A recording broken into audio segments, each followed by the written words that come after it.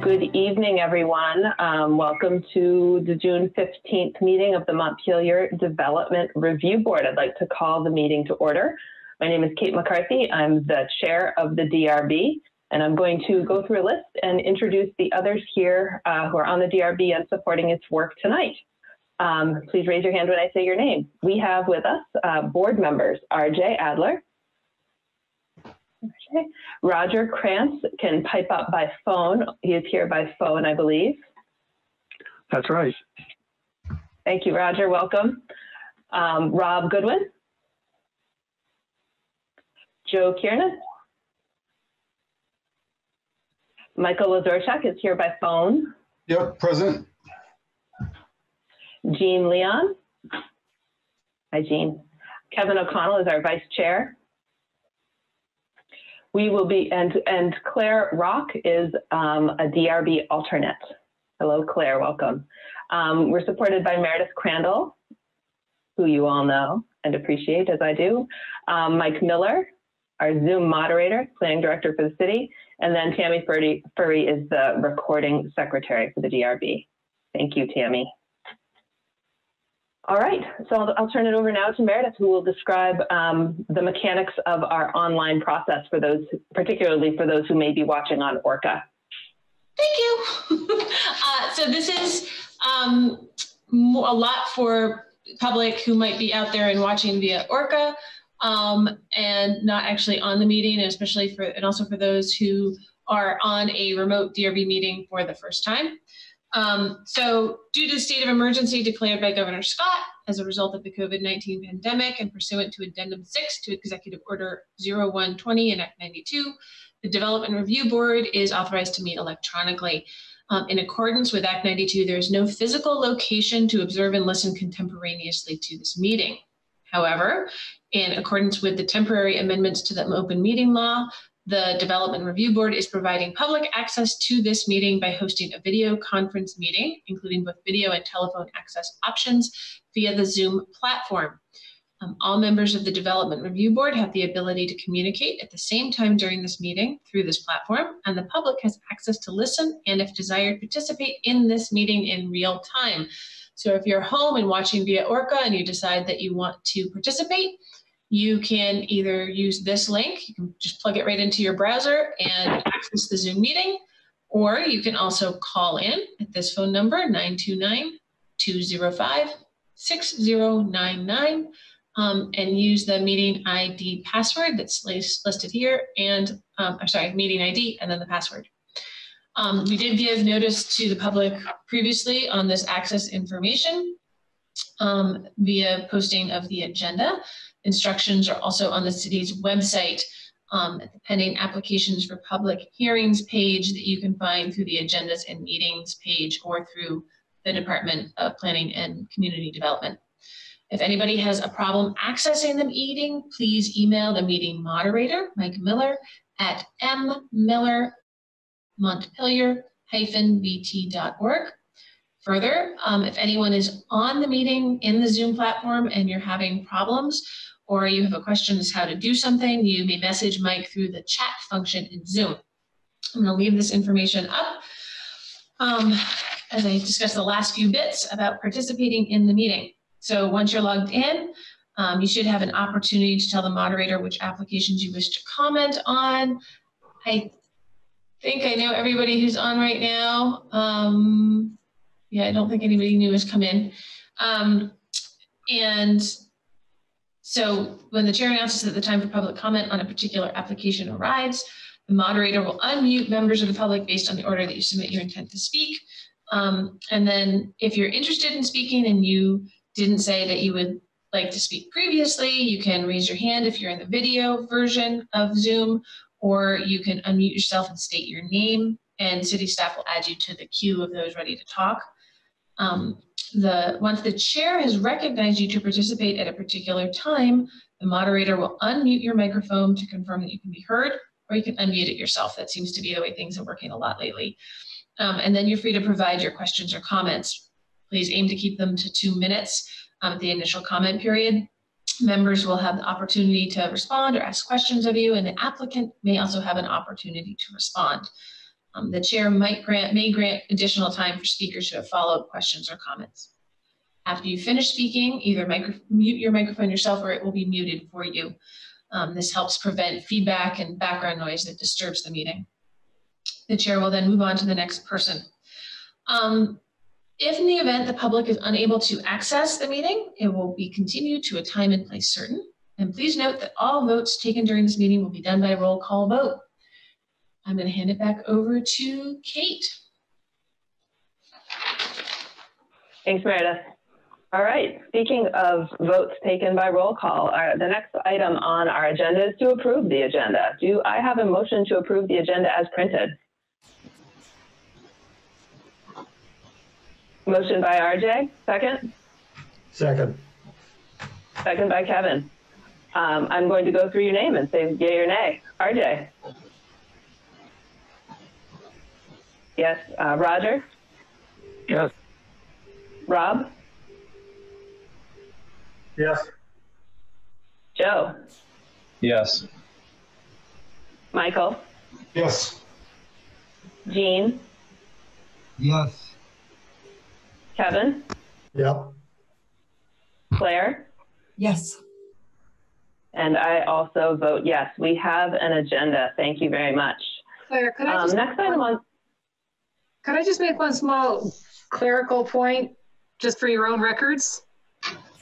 On Sure. your number 8 on your review the minute meetings, I think you mean May 18th, 2020. It says February. It actually is February. Those got missed in getting approved previously. We had a big long gap. So those are actually February 18th minutes. I did miss a 0 in 2020. Those are February. Okay, I thought that was referring to our meeting, so I'm sorry. Those got approved at the last meeting. Okay.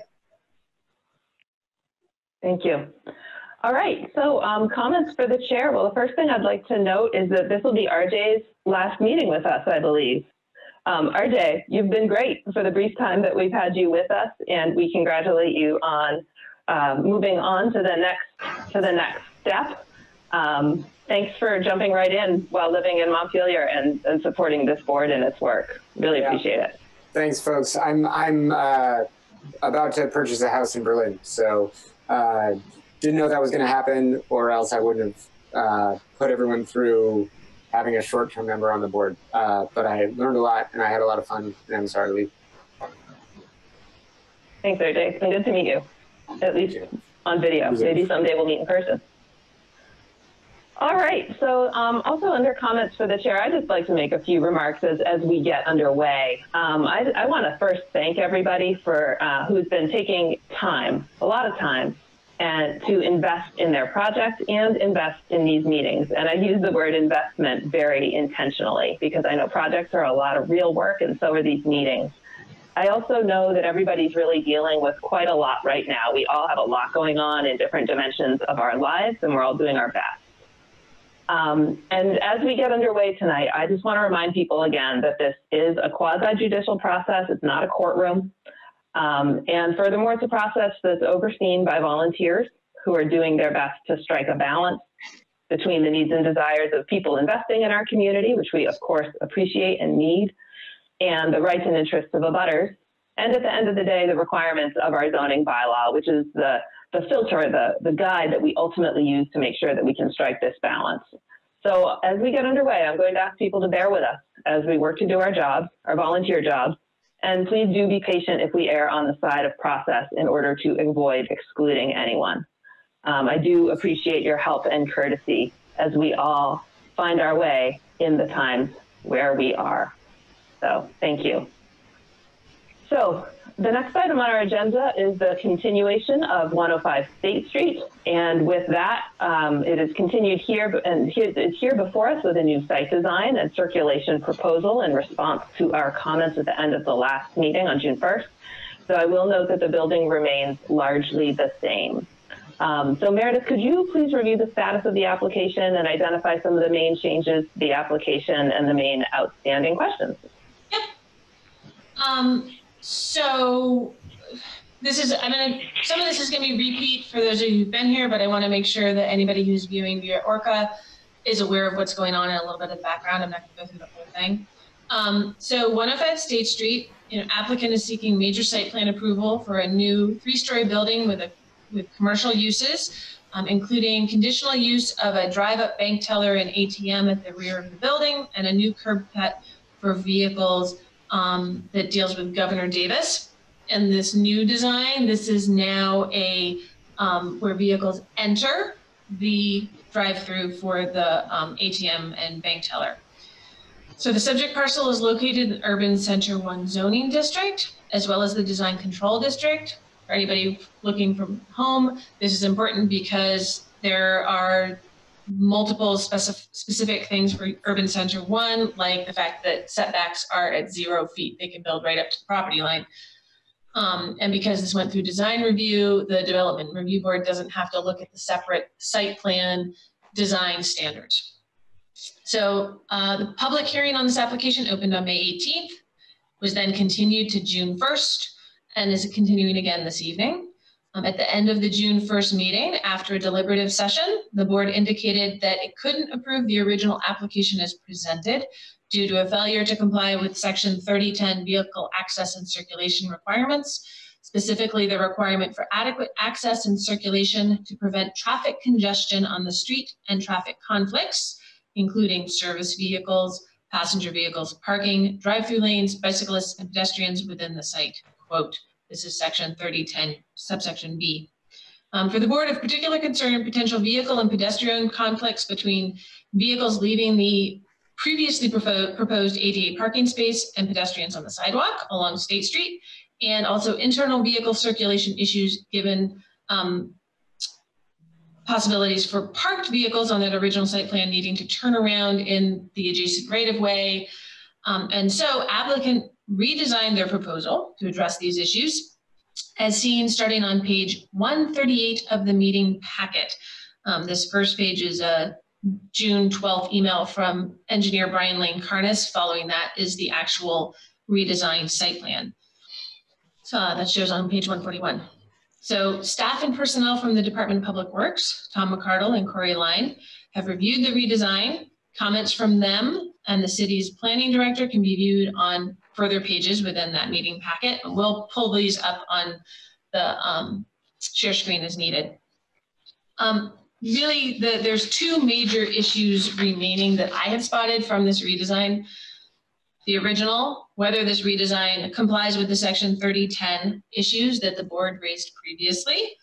And then also whether the redesigned drive-through, which has an ATM kiosk versus being an ATM flush inside the building, meets the special use standards of Section 3115 and the conditional use standards. Kate, I don't know if, there's stuff in the staff report and other, potential staff suggestions that are in there, but I think this might be a good place to stop. That's okay with you? Mm-hmm. It is. It is. I think our focus tonight is going to be on the things that have changed substantially, and we will not spend much time on those that have not, because those have been pretty thoroughly vetted in our previous conversations. So thanks, Meredith. Is there anything else you wanted to add before we move on? I think, so there's one little side comment that I did get from the Tom McCardle from the Department of Public Works that came in late this afternoon. That's something that Brian Lane Carnes may need to address, but it's kind of minor. Should I throw it out now or wait till we're getting into the specifics of the redesign?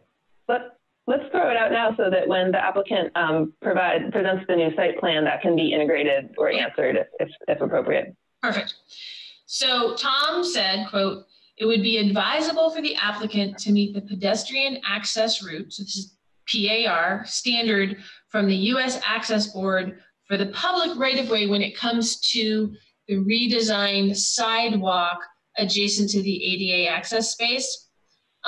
So it's advisable. It's not something that has to happen under the zoning regulations, but that PAR standard is for that to be a 4-foot width sidewalk. And I believe that on the redesigned, it's actually 3.75 feet.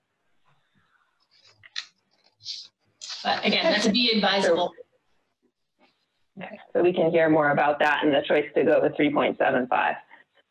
Great. So here's how I'm planning to proceed through this. With the option to remain a little bit flexible. We'll start by hearing the presentation of the new site design from the applicant. I hope that can take about 15 minutes or so. Then DRB members will have an opportunity to ask questions about it. Then we'll hear from any interested parties who are present and wishing to speak, no more than 8 minutes each. And DRB members will then have an opportunity to ask those folks any questions they may have. And from there, I expect that we will likely go into the staff report, but we will see if additional questions need to be raised.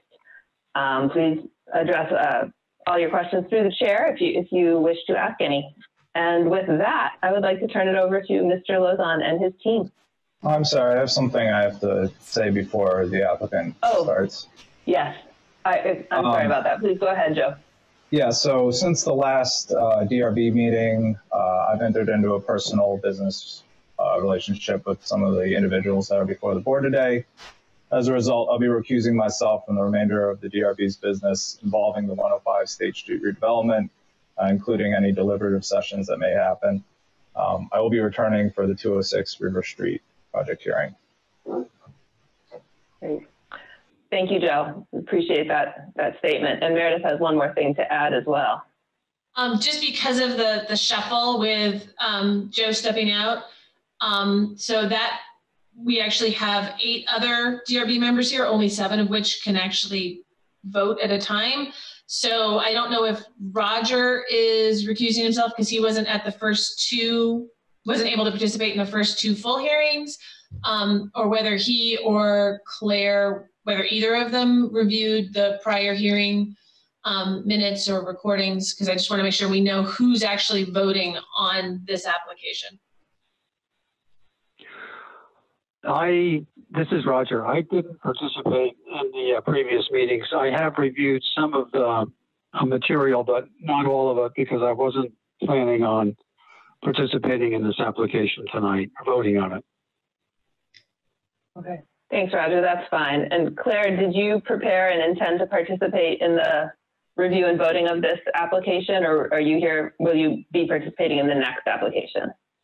I have reviewed the materials. I've read the minutes from the May 18th and June 1st meeting and was prepared to participate and be a voting member on this application.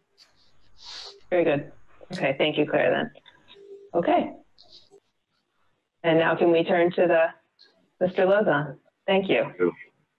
May I ask the nature of the conflict?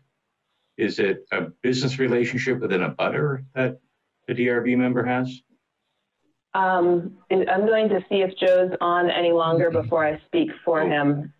He is not on, but he has disclosed that he will be engaging the services of some of the people from the applicant's team. Oh, your team. Okay. Because I was just going to say I didn't have an issue with it, but no, he's going to do what he needs to do.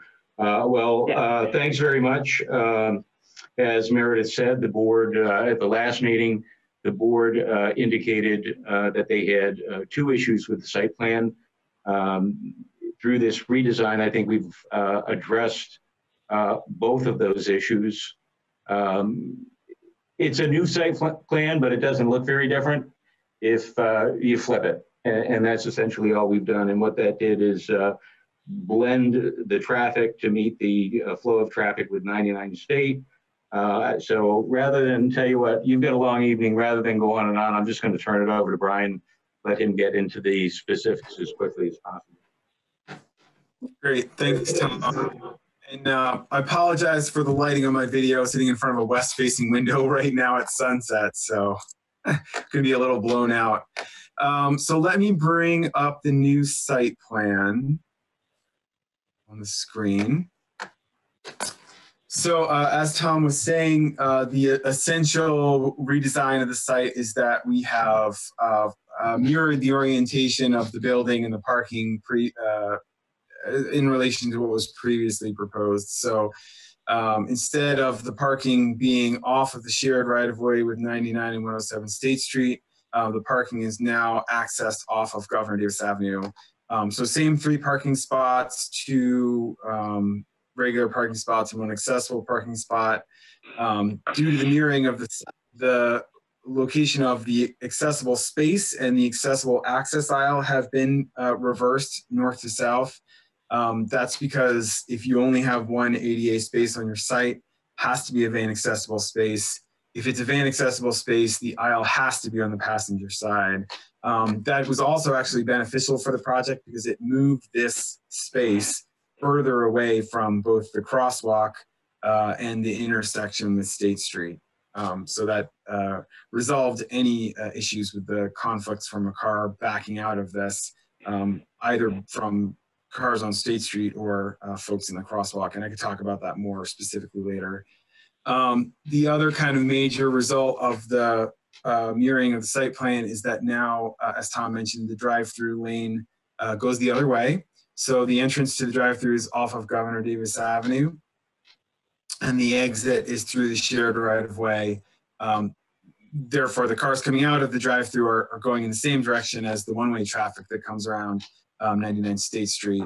Although obviously this will be a two-directional access because it's the only access back to 107 State Street. Because the cars are now going through the other direction through the drive-through, we had to move the ATM window into a kiosk on the north side of the site, because otherwise it would have been on the passenger side of the cars, which just doesn't work. Meredith mentioned continuing to meet the standards of the specific standards for drive-through uses. So we are maintaining the canopy, obviously moved down to the, flipped over with the building. So there'll still be a canopy over the same canopy we had before over the drive-through service space. The other question regarding the specific drive-through standards was whether this relocation of the, the video screen or whatever it's going to be and the pneumatic tube to the other side against the property line, increased impacts for light and noise for neighboring properties. And in fact, it'll reduce impacts from light and noise from neighboring properties because now if there is a video screen, the light from the video screen will be pointed south towards the building, as well as the speaker that's used for communication pointed away from the neighboring property. And so those two things are an improvement, and otherwise the impacts from light and noise are similar to the ones that we had addressed in our original application. Just to run quickly through the other things that had to change to make this work. The building is 3 feet smaller in width than it used to be in order to accommodate the turning movement of cars out of the drive-through and into the common right-of-way. And then we moved the end of the stairs and the landscape planter all the way up to the edge of the right-of-way in the front, again, to accommodate this turning movement back here. So let's just take a quick look. Oops, that's not what I want. Sorry. This one. So this is the movement of a car as it goes through the drive-through lane. And I just wanted to bring up, because I mentioned briefly in the previous hearings that this is the passenger car design vehicle from the State Association of Highway Officials.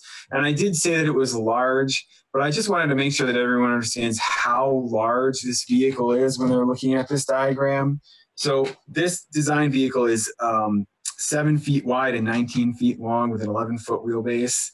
That's bigger than a Chevy Suburban, and it's bigger than a Toyota Tacoma. So if this thing is getting through here without problems, then there's any vehicle that can't make this turn is a box truck and shouldn't be going through the ATM anyway.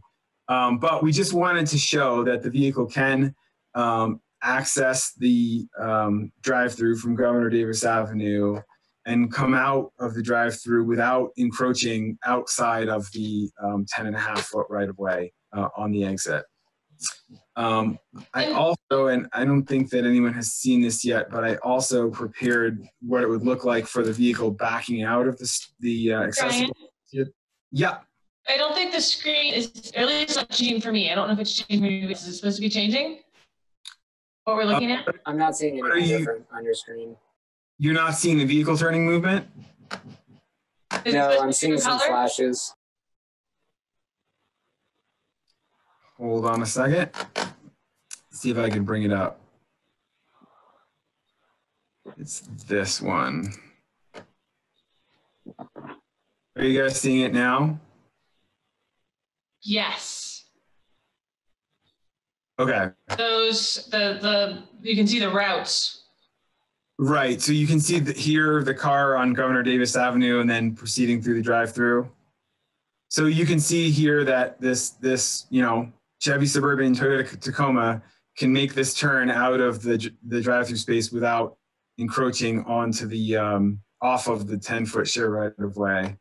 And this line here is the front corner of the bumper, and then the next line is where the tires go. So the other thing I want to share regarding turning movements, which would be this one. So can everyone see now we've switched to showing the movement of the car coming out of the accessible space? Okay. So again, this car now easily can back out of this space and turn around and leave before it hits the crosswalk. So these two lines of the crosswalk here. And so the car can come back, and I don't have it turning until it's well outside the space. And I would just point out that the back of the adjacent space to the north is here. And in this movement, the car doesn't start turning until back here. So it's easily able to back out and leave the space onto Governor Davis Avenue without going onto the crosswalk, generously. I also would like to just point out, because this was something that we discussed with Tom McCardle, is that when this car is at its rear, its southerly most point backing out, there is space for a person who's coming down State Street and making a right turn. If they don't see this car backing out, there's enough space with the crosswalk and then the space for the cars that are parked in the parallel parking spaces for another car to wait here and not block the traffic coming up and down State Street. So it's a significant improvement to both the potential conflicts with pedestrians and eliminates the conflicts with traffic on the site that we've been discussing and doesn't create new conflicts along State Street. And then just really briefly, I don't know that this is really relevant for zoning, but we did, because we flipped these two, the curb ramp here is now lowered all along here rather than being in a bump out, because there just wouldn't have been room to get the ramp down and have a bump out next to this car. Oh, I should briefly address Tom McCardle's comment on the pedestrian access way width.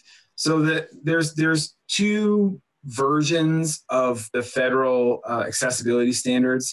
One version is for public buildings and private developments, and the other version is for ADA accessibility within public rights of way.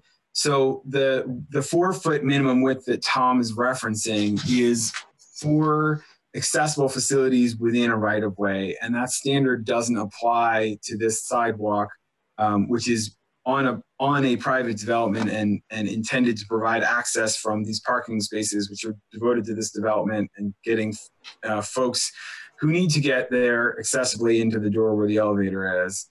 So the minimum width of an accessible way under the ADA standards that apply to private developments is 3 feet, and we exceed that with the 3.75 feet minimum width here.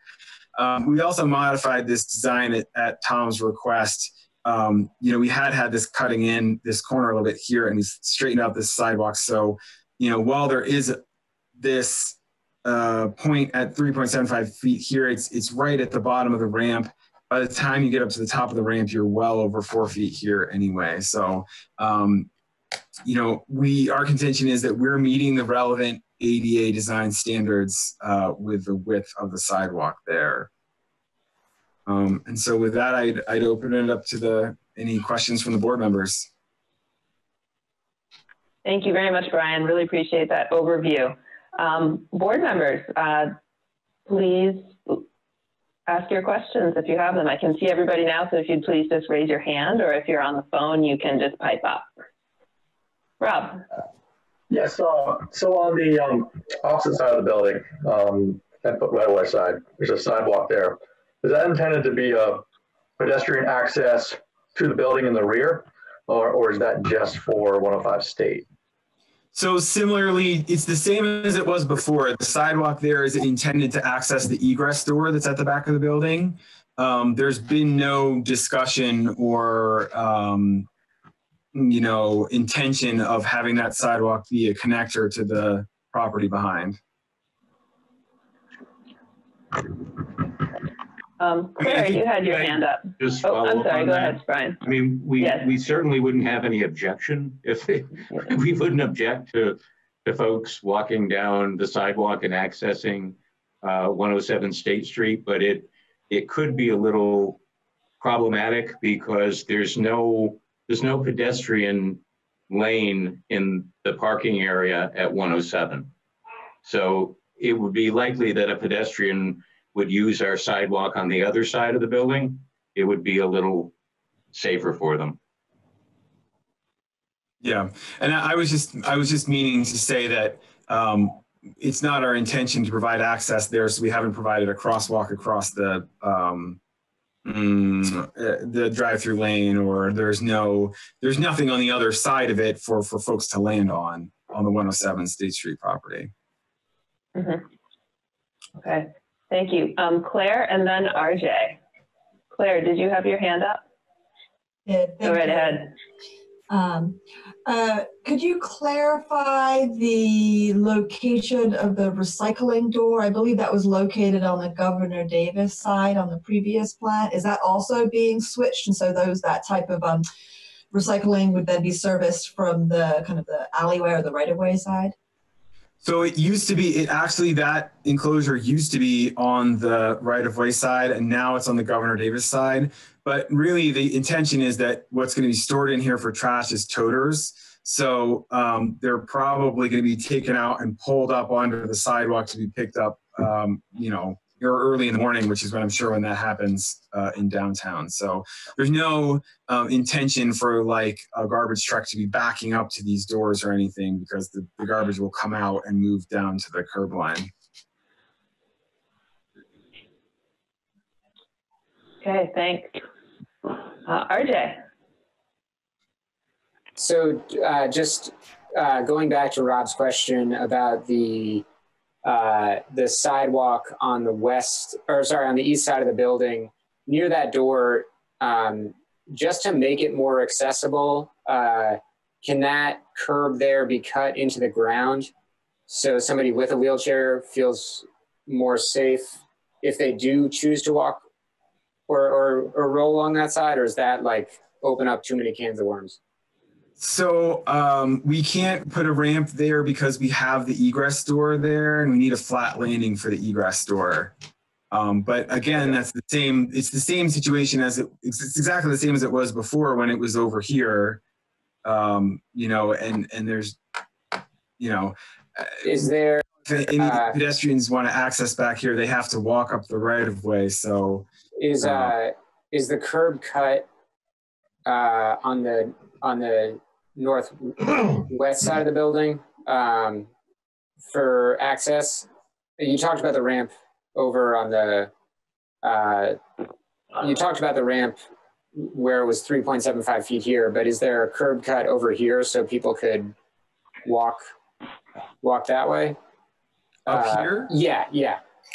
No, again, it's not our intention to provide a curb cut, and there's really, if you go across here, you're really crossing into where the cars are parked. Oh, okay. So if you went across here, there'd be no aisle or anything for you if you were in a wheelchair to go between the cars that are parked. So we don't want to funnel people in that direction anyway. No. Fair enough. Okay, thanks. Other questions from board members? Roger or Michael joining us by phone and having a hard time raising their hands, would you like to ask any questions? This is Michael. I'm good. Thank you. Right. And Roger is just observing, I'm remembering. I'm just observing, Kate. Yes. Thank you. Thank you. Okay. So if there are no more questions for the board members on the revised proposal, what I'd like to do next is offer a chance for other interested parties to present questions or new evidence, things that we have not heard in the last two hearings, based on the changed items in this proposal. We're looking primarily at that which has changed between the last hearing and this one. I would invite comments from interested parties.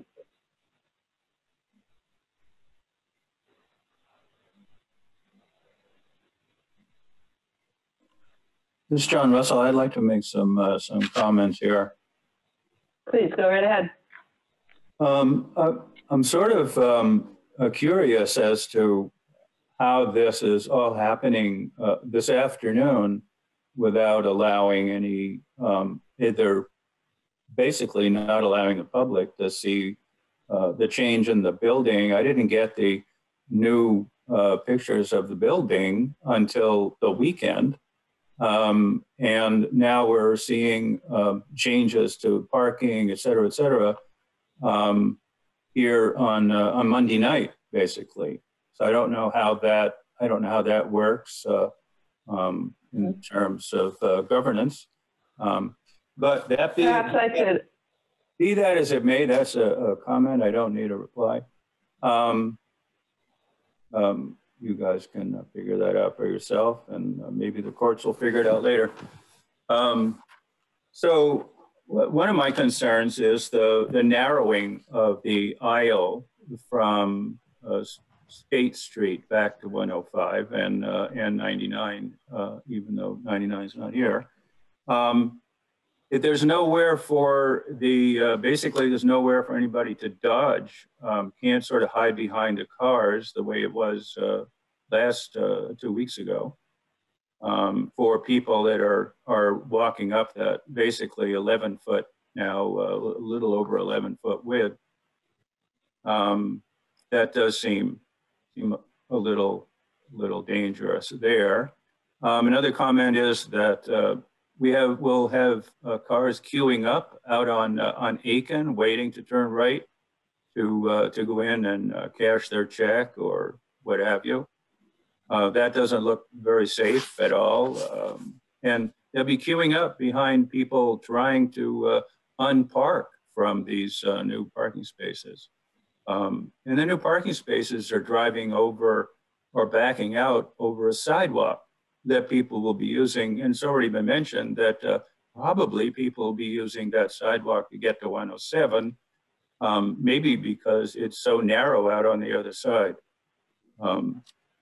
So that's part of it.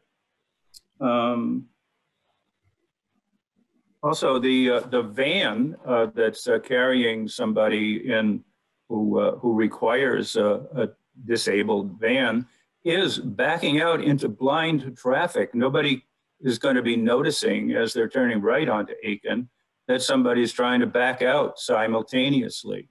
There isn't any policeman saying, you can come out, will you please stop, don't make the turn yet, etc. That's just too close, no matter what you may think. Maybe the people that are thinking that don't drive, that's a possibility, especially in Montpelier. What about the totes? We're talking about garbage and totes and things like that out on the public sidewalk. Apparently, Casella and Myers come by with an automatic truck that picks up the totes. They need to be able to get close to the curb there. But there's a parking space there, has been, and there's only one, but there is a parking space there. So neither Myers nor Casella would be able to pick up the totes from there if there's a car parked there legally. So that's just sort of the beginning. It just doesn't seem that this is really a building that's designed for the close circumstances that are here in this part of Montpelier. It's a major place for vacationers to come when they're not walking around behind masks. So there's oftentimes people that are completely unfamiliar with the area. There's also a lot of I don't know if I'm running out of my 8 minutes, but there's also a tremendous number of state employees that walk down that side of the street and go, on into the city center. So it just doesn't seem like this is a good idea for a building of this nature. I don't see any problem with the building. The building's a building. Tom's got problems with with flood, which I think is pretty ridiculous. I don't agree with the flood problem, and Tom's done what he can to ameliorate that for his potential tenants, but this doesn't look like a place that this building can go. This style of type of vehicle access building doesn't look it. All right, thank you, Mr. Russell. What we'll do is hear from any others who wish to speak on this, and then we'll turn it back over to the applicant. And if anyone else wishes to speak, I just remind you, please focus on the things that are new about the project. And as was referenced, we're looking at about an 8-minute window. So is there anyone else wishing to speak about the redesign who is not the applicant? Apparently there's nobody here. Alicia's here and Patrick Mullen are both here. So. Correct me if I'm wrong, but the sidewalk on Governor Davis is on the opposite side of the building, correct?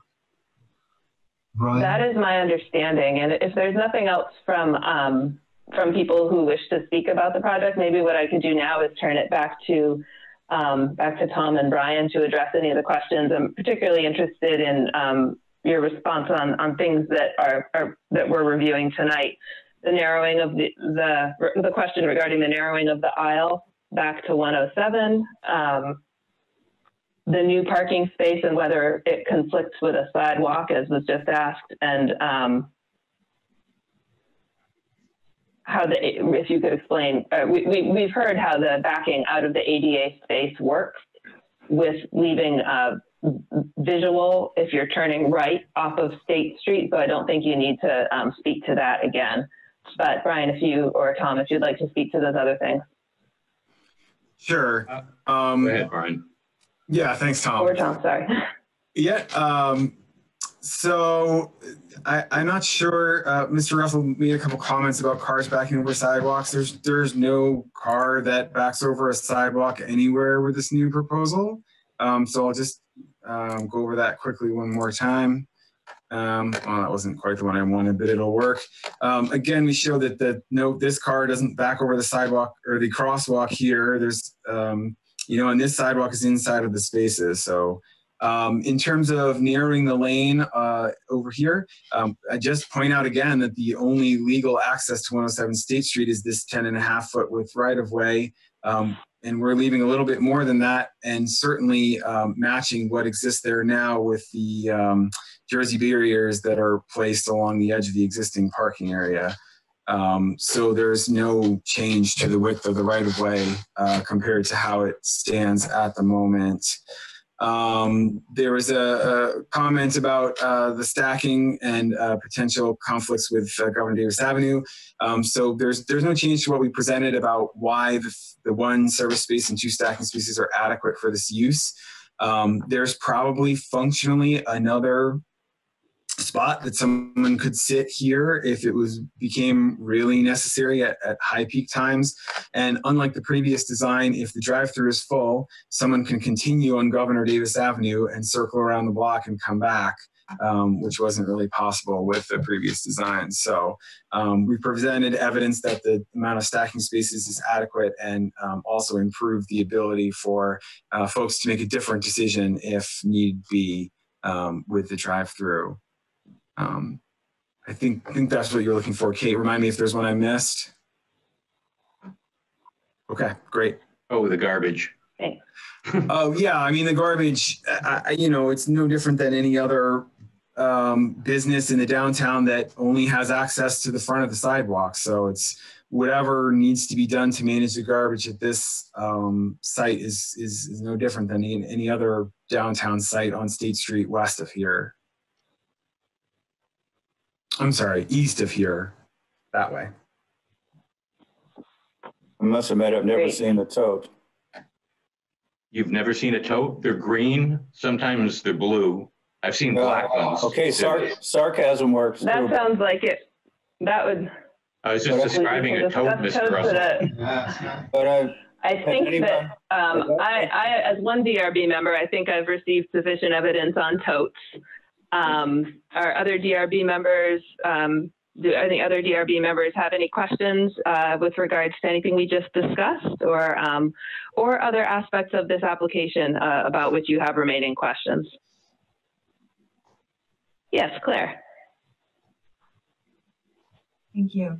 At the beginning, I think Meredith identified some points that she had on this application that may not have been included in the recent email communication. And I was wondering if she could just remind me of those again.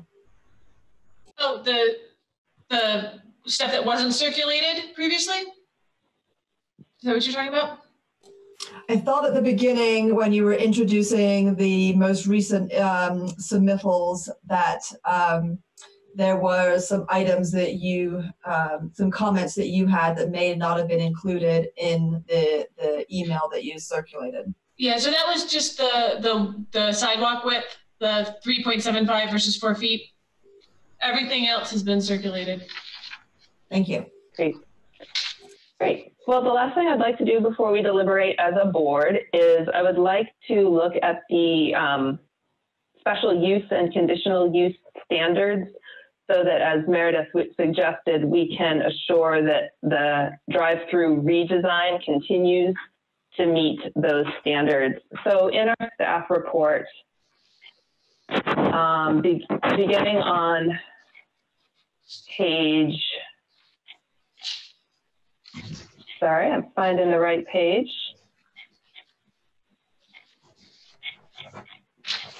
The conditional use standards begin on page 21 and pertain just to the drive-through facility, not the whole project. Staff find that it will not burden community facilities and utilities. We've just discussed how traffic will or will not be impacted, and staff recommendation is that it meets those requirements. Similarly, neighborhood standards, character of the neighborhood standards, architectural compatibility, yards, lot coverage, landscaping, all of these, according to staff, are met to the satisfaction of the standards. Do board members have any questions about any new questions about conditional use with this redesign?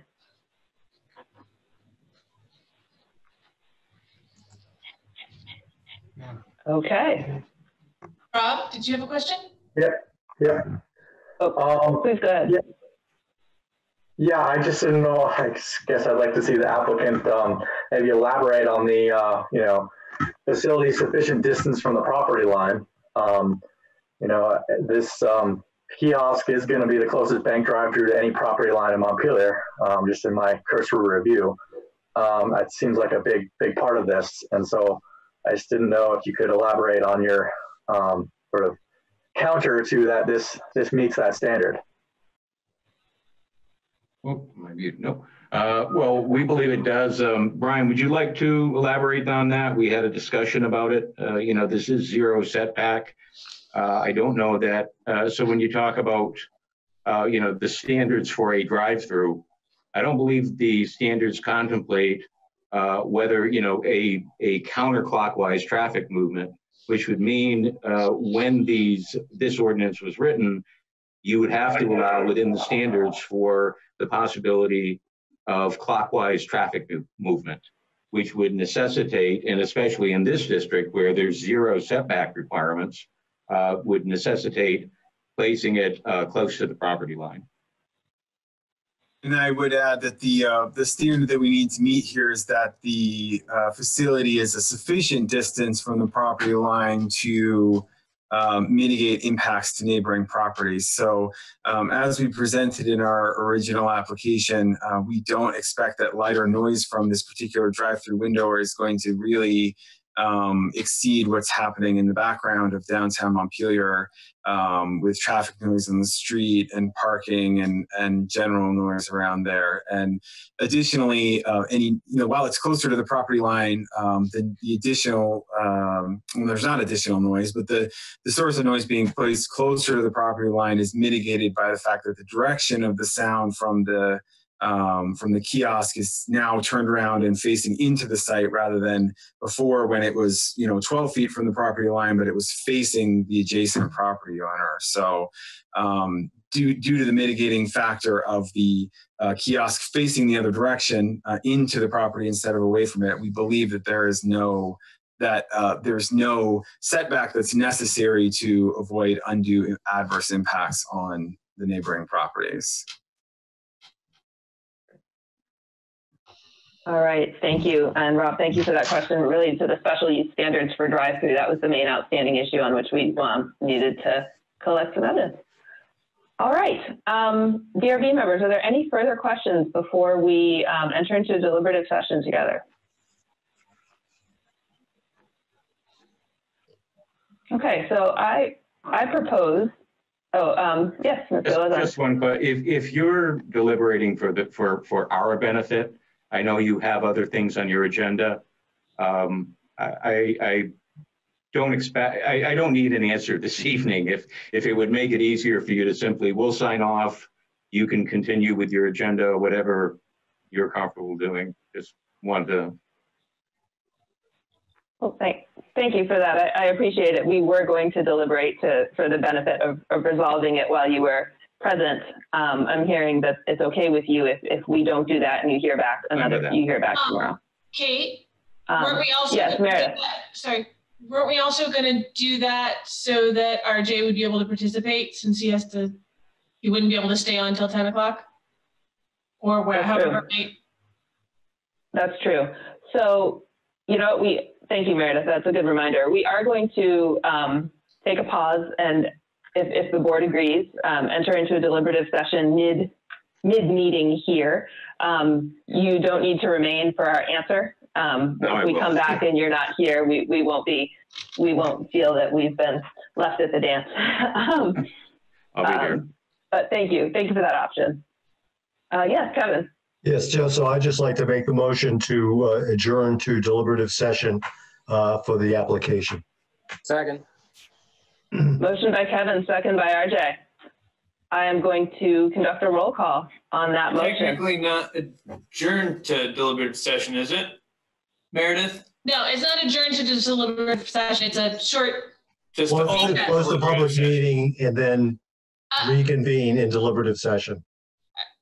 Right, but we're going to come back to the rest of the public meeting.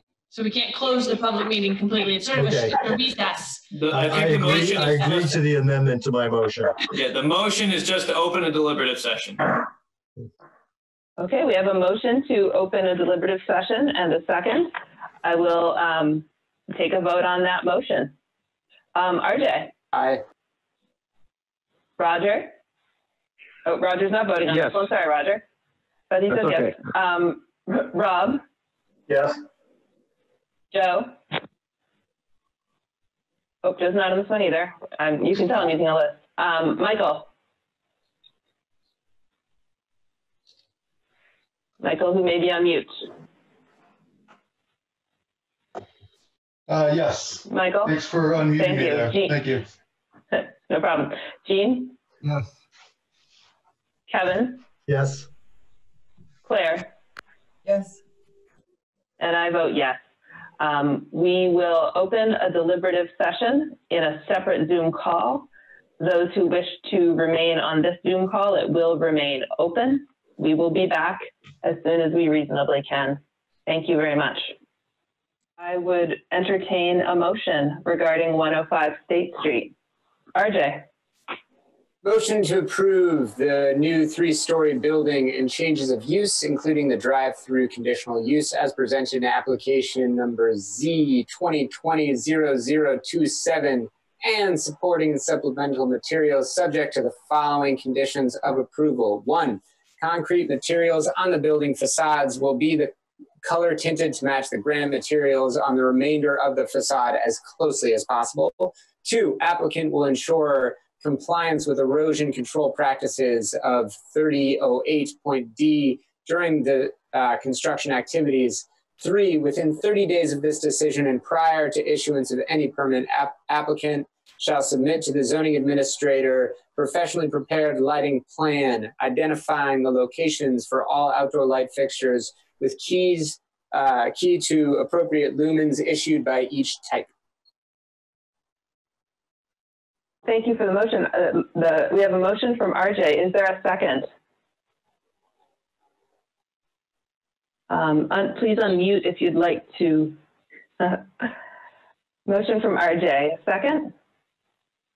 I will make the second. I do have a procedural question, though. Do we need to officially reopen the public hearing? It was never closed, was it? The public hearing wasn't closed, okay, so I believe not. Thank you. So we have a motion and a second. Is there any discussion from board members? Hearing none, I will call a roll vote. Kevin? Yes. Claire? Yes. RJ? Yes. Michael? No. Jean? You're muted. Jean, you're muted. Yes. Jean? Yes. Rob? No. Thank you, Jean. Rob? No. Sorry, Rob? And No. I vote yes. We have 5 yeses and 2 noes for the motion, and the project is approved. And I will turn it over to Meredith next to let us know, let you know what the next steps are. So the next step is a written decision. I'll work on that as quickly as I can. Technically, we have up to 45 days from the close of the hearing, which is now with the motion. It's going to be much sooner than 45 days, if at all humanly possible, much sooner. But I'm human. So, so that will get issued. If you get me the lighting plan before that gets issued, then I can issue the decision at the same time that the permit is issued. Otherwise, the decision will go out. Then when I get the lighting plan that's required, I'll be able to issue the permit.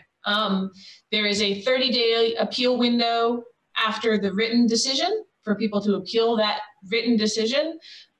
Just note if there is a significant gap between the written decision and the permit getting issued because of needing to meet the conditions, there is an additional 15-day appeal period after the permit. So those can't overlap, or they can be staggered out depending on how everything gets met with the conditions. If you have any questions, you can email me. That wasn't clear. Sorry, it was a lot of information. That concludes our discussion of 105 State Street, and I thank you all again sincerely for your time and your work on this, and best of luck with your next step. Thank you very much. Thank you. Have a nice evening. Thank you. You too.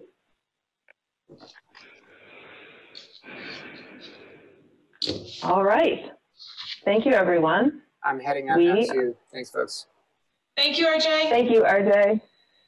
Appreciate your help and your service. See you around. Yeah, good luck. Joe, good welcome. luck, RJ. Yeah. Joe, welcome back. Thanks for joining us. So we are going to start our review of 260 River Street. There's no denying it's a bit late. It's 9 o'clock. I would like to dive in anyway because you've waited. I'm seeing some nodding from the engineer who's ready to go. And so without further ado, thank you very much for waiting. Looking forward to hearing about your project. This next application at 260 River Street is for major site plan and conditional use approval, potentially, at 260 River Street. So the first thing I would like to do is swear in anyone who will be speaking on this matter. So please unmute yourself, and then I'll swear you in. Raise your right hand, please, if you're going to give testimony. Do you solemnly swear or affirm that the testimony that you are about to give is the truth, the whole truth, and nothing but the truth under the pains and penalties of perjury? I do. Yes. Great. Thank you. We have sworn in Lee Rosberg, John Rooney, Patrick Malone, and Alicia Sealer. And Sarah Hoffmeyer. And Sarah Hoffmeyer. Sorry, Sarah. Sarah's in. Okay. Thank you. So with that, Meredith, could you please provide us an overview of the project?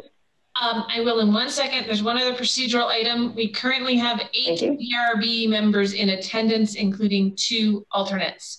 So unless one of the DRB members has one of the standard members has a reason to recuse themselves, then, I mean, both of the alternates can stay and ask questions, but ultimately we have to figure out which 7 are going to be voting. Okay.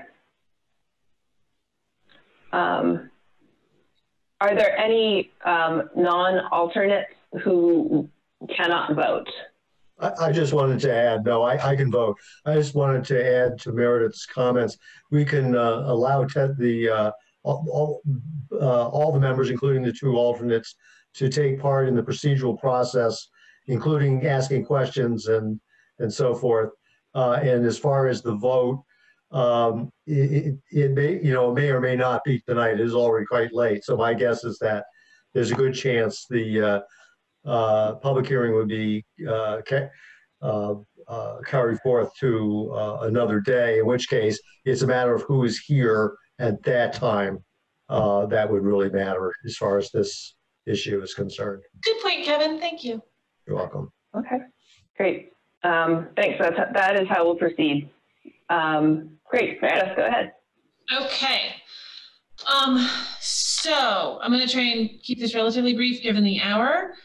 So first off, if you have the entire meeting packet in front of you, the staff report for this application actually begins at page 268 of the meeting packet. That's deep into the actual 260 River Street application. So 260 River Street is an existing 6+ acre parcel that currently contains the former Grossman's Lumber Building, as well as a large amount of pavement that they used for on-site storage, outdoor storage of lumber and parking and delivery trucks. So there's a lot of impervious surface already. Applicant is seeking major site plan approval to construct a roughly 7,800 square foot building addition on top of the existing, well, not on top of, connecting to the adjacent 12,950 square foot building, along with associated revised drives, parking, utilities, landscaping, and grading, and to change the use of a parcel to office space and automobile repair and service with an accessory use of outdoor storage. The first big question for the DRB is a preliminary determination of whether the sewer-related facility use applies here. Because the proposed tenant for the parcel is a liquid waste hauler who will use the location as office and a repair maintenance building for their fleet of vehicles and storage of equipment related to the business. However, no waste is going to be actually treated on site. Sewer-related facilities require conditional use approval.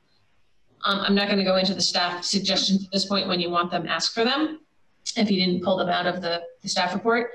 So that's the first big question that's going to need to be dealt with.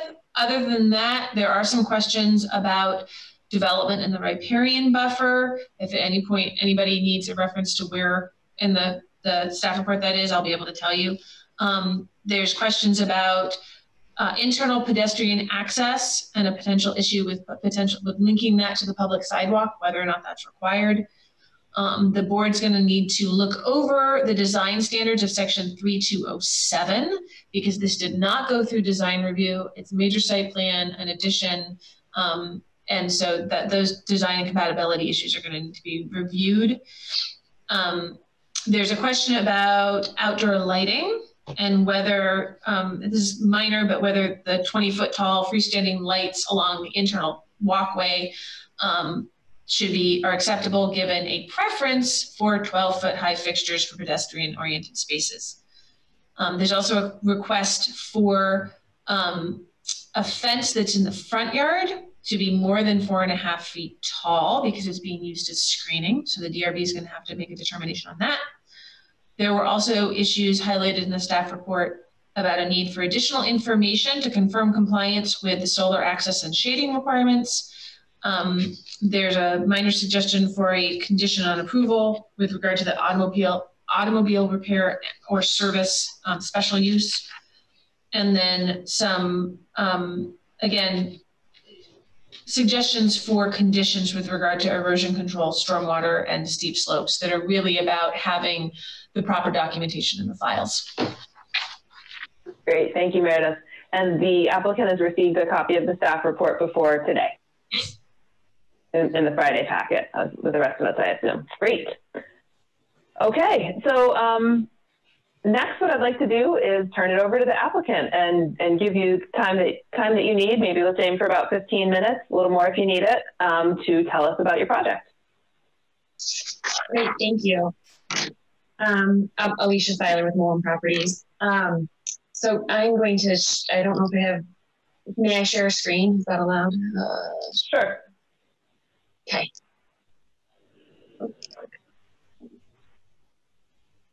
Do you see my screen? Yes. Is it working? Okay, great, thank you. So the property is along Route 2, also River Street. It's at the intersection, the roundabout with 302. And this entrance was constructed in 2009 as part of this roundabout project. Can you see my cursor as well or not? Great. So the entrance would stay exactly as it has been before. It was designed this way as part of the roundabout to maintain access to this lot when this previous entrance was closed as part of that construction. So the site is entered here. It's two-way traffic everywhere. The employee parking is located kind of on this main drive and then also in this parking area. Here's our building addition. There is a portion over on the northern side or this left side that's a two-story portion, and John can talk more about that when we get there. So these areas here on the very far north are proposed to be outdoor storage, and then this area in here is also outdoor storage with seven overhead doors for maneuvering vehicles in and out so that maintenance work can all be happening inside the building. And then also some of those vehicles, the company vehicles would be located out in these outer parking spaces. So these outer parking spaces are severely oversized in comparison to a typical 8.5 by 18. They're, I think they're 12 by 30 are shown here just to make sure that the site would actually accommodate them.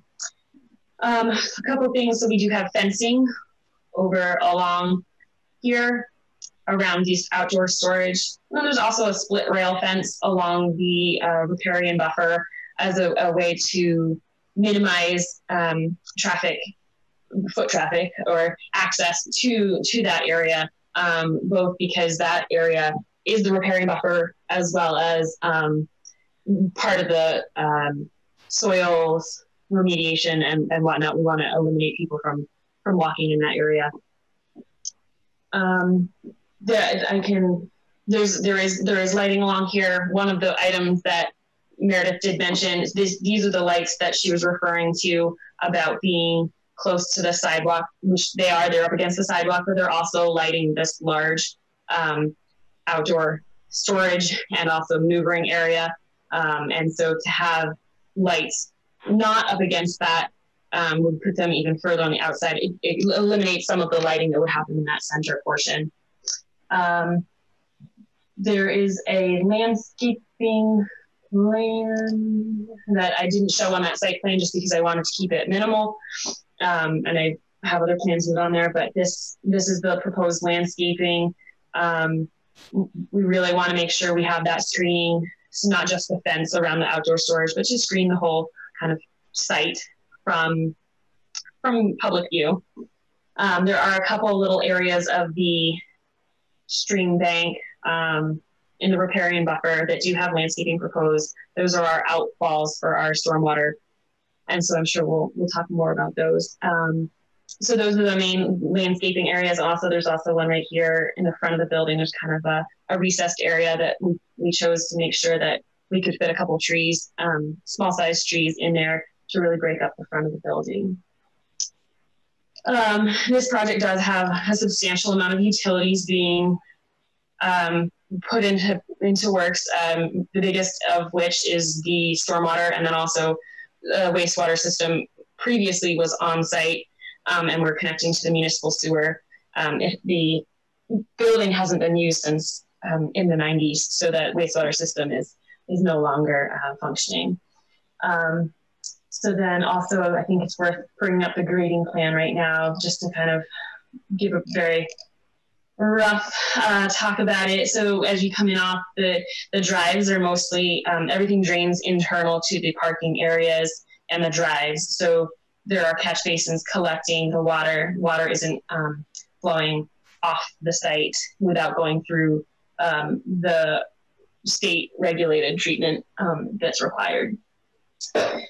So these areas here to the far north and then also to the far south are areas that we are, and I don't know if you can see the elevations, they're piles. So those areas are in order to contain the soil that is disturbed from the site development. Those are areas that we're looking to locate the soil to. And this is the kind of worst case scenario. We were trying to accommodate and make sure to plan for the majority of the soil to be here. If we should run into less of kind of the contaminated soils or the soils of concerns, then these might not be quite so quite the size. So I think that's a rough run through, but we can kind of get through individual items as we go. If that's okay. Sure, that's okay.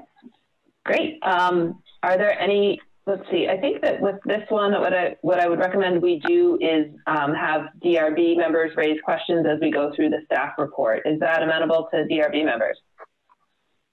Nodding. Yeah. Okay. Yes. And great. Thanks.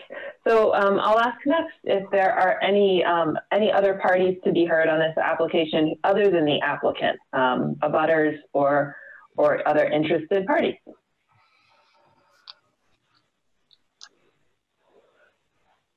Okay. It looks like not.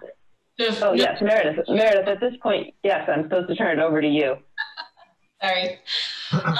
So it doesn't look like there's any interested parties who are attending tonight, but I did get a last-minute email from somebody, an abutter, that I'm going to need to read into the record because they couldn't attend and we couldn't get this out here. And I will post an actual copy of this on the city website. Well, I'll try and get it posted tomorrow. I don't actually have the authority to post it, but we'll get it posted tomorrow somehow. So this is from Mark Saba, S-A-B-A, who's president of Formula Ford Incorporated, that is at one of the adjacent properties. I don't remember exactly which address right now. So his email says that it was, let me get to the okay, so Formula Ford is glad to see a revitalization plan for the 260 River Street property. Our biggest concern is any air quality issues, foul smells, that could arise from the liquid waste being hauled and contained in the trucks while on the property that could adversely affect our business, employees, or customers. Formula Ford would like to be listed as an interested party as this project moves forward. Thank you for your time. And that's what I have. Okay. Thank you, Meredith. So if there were someone here in person, I'd give the applicant a chance to respond to the comment raised by abutters or others who are interested, and I'll give you that same chance now if you'd like to address that. Sure. We are not concerned with smells associated with this development. The waste hauling occurs and the trucks are all emptied prior to coming back to the site. If the, they're emptied at the Montpelier wastewater treatment facility or any other contracted wastewater facility. So there are a chance that trucks would be returning to the site after the wastewater facility has been closed for the evening, in which case those trucks would have sewage or other liquid waste on them. We're not concerned with the smells. The trucks are enclosed and they're not open to emit odors as the day goes on. If there's portalets, those are cleaned on site before they're transported back. They're on the site where they've been used, and then they return to the site in a clean state. So we're not concerned about the smells being an issue, and certainly causing offense to neighboring properties. All right, thank you. Great. Any questions from board members about the project in general before we go into the specifics? Yeah, Claire. Hi, thank you. I just had a question about the current condition of the site, and I had been looking at the site from going along the new bike path and had noticed like these big white, what looked like straw bales or hay bales that were along the riverbank, and have noticed there's been some site work out there, and noticed like some of them were like ripped open at some point, but then they look like there's been some earthwork there. And I was wondering if you could just kind of clarify the status of any of the earthwork activities that either have already happened at the site or which are currently happening at the site. Sure, and we, Rossberg with Stone Environmental, maybe can help talk about that. There was a previous project for remediation, and that's, I think, what you're seeing out there. Lee, could you contribute? Yeah, sure. There was a partial corrective action plan that was approved by the Vermont Department of Environmental Conservation, and we did a remedial action of removing coal tar and coal tar contaminated sediment from the bank of the river in December. That was done under Army Corps of Engineer and stream alteration permits, and that work's complete. And we're working towards revegetating the riverbank. And as far as I know, the site's been tidied up, and the large bags that you've seen have been removed. But yeah, that work was associated with dealing with an imminent risk of having coal tar directly in contact with surface water.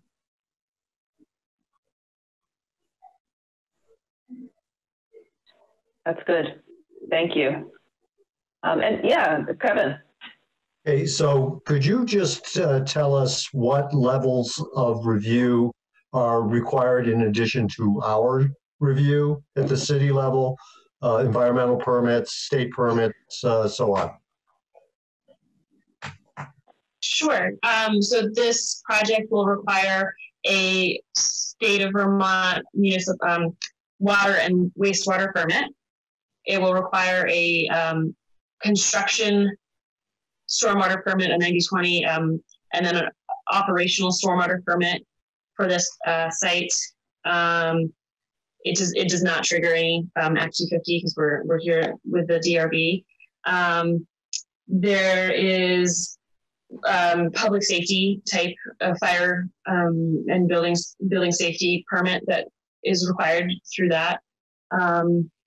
We aren't doing work in the stream, so we don't need to do any additional stream alteration permits. Those ones are kind of part of the previous projects in the Army Corps. We're not interfering or disturbing any of the wetland or wetland buffer, so those aren't necessary for this project. So it's stormwater, construction stormwater, and then water wastewater permits. Thank you. And building safety. Thank you, Kevin. Good question. Any last questions from DRB members on broad issues before we get into the specifics of the staff report?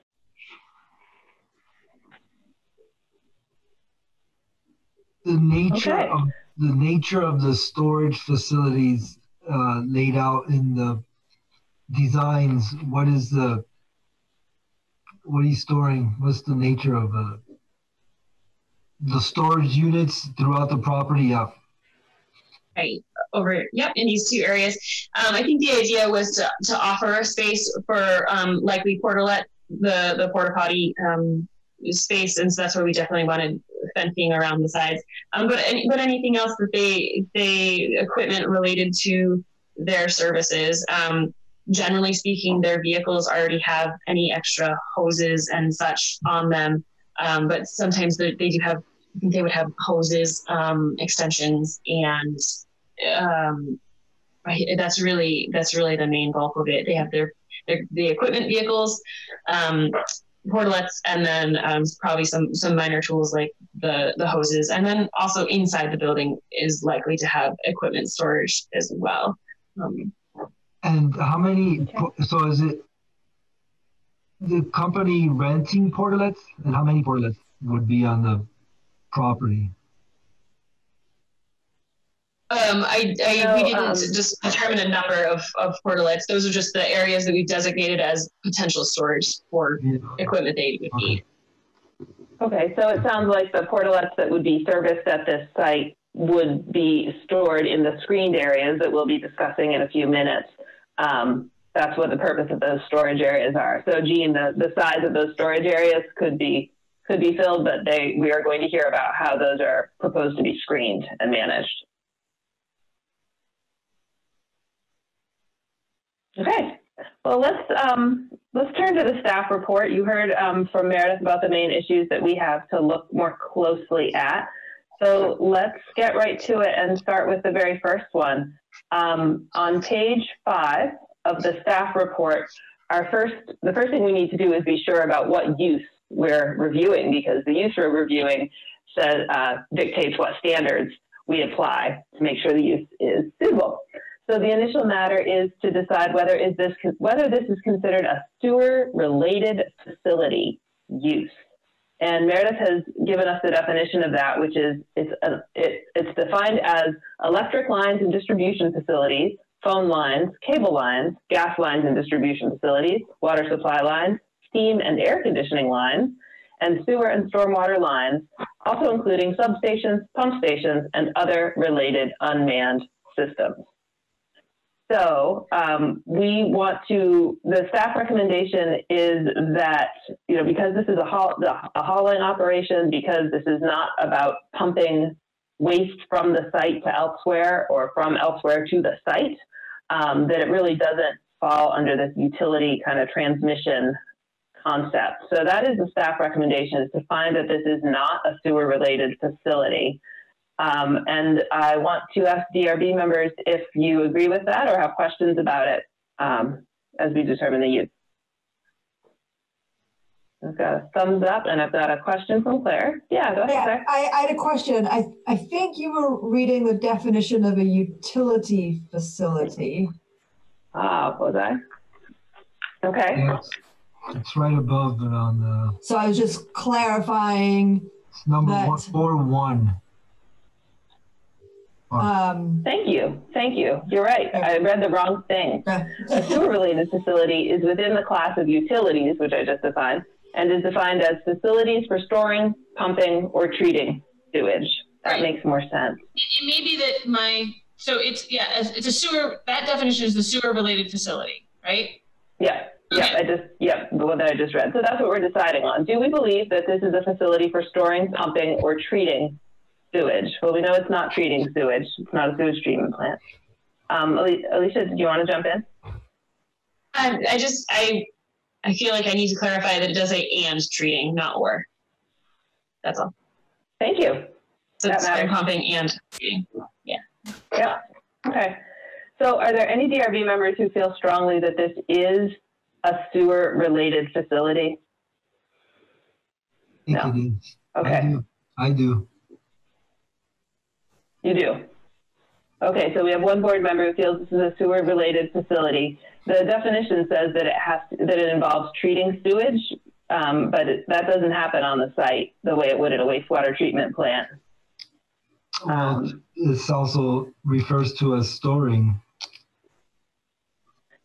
Yes. Storage is temporary when the trucks come in, it sounds like. And I think my sense, and based on what Alicia said, the facility has to do all three of those things. It has to store, pump, and treat the sewage to count. Okay.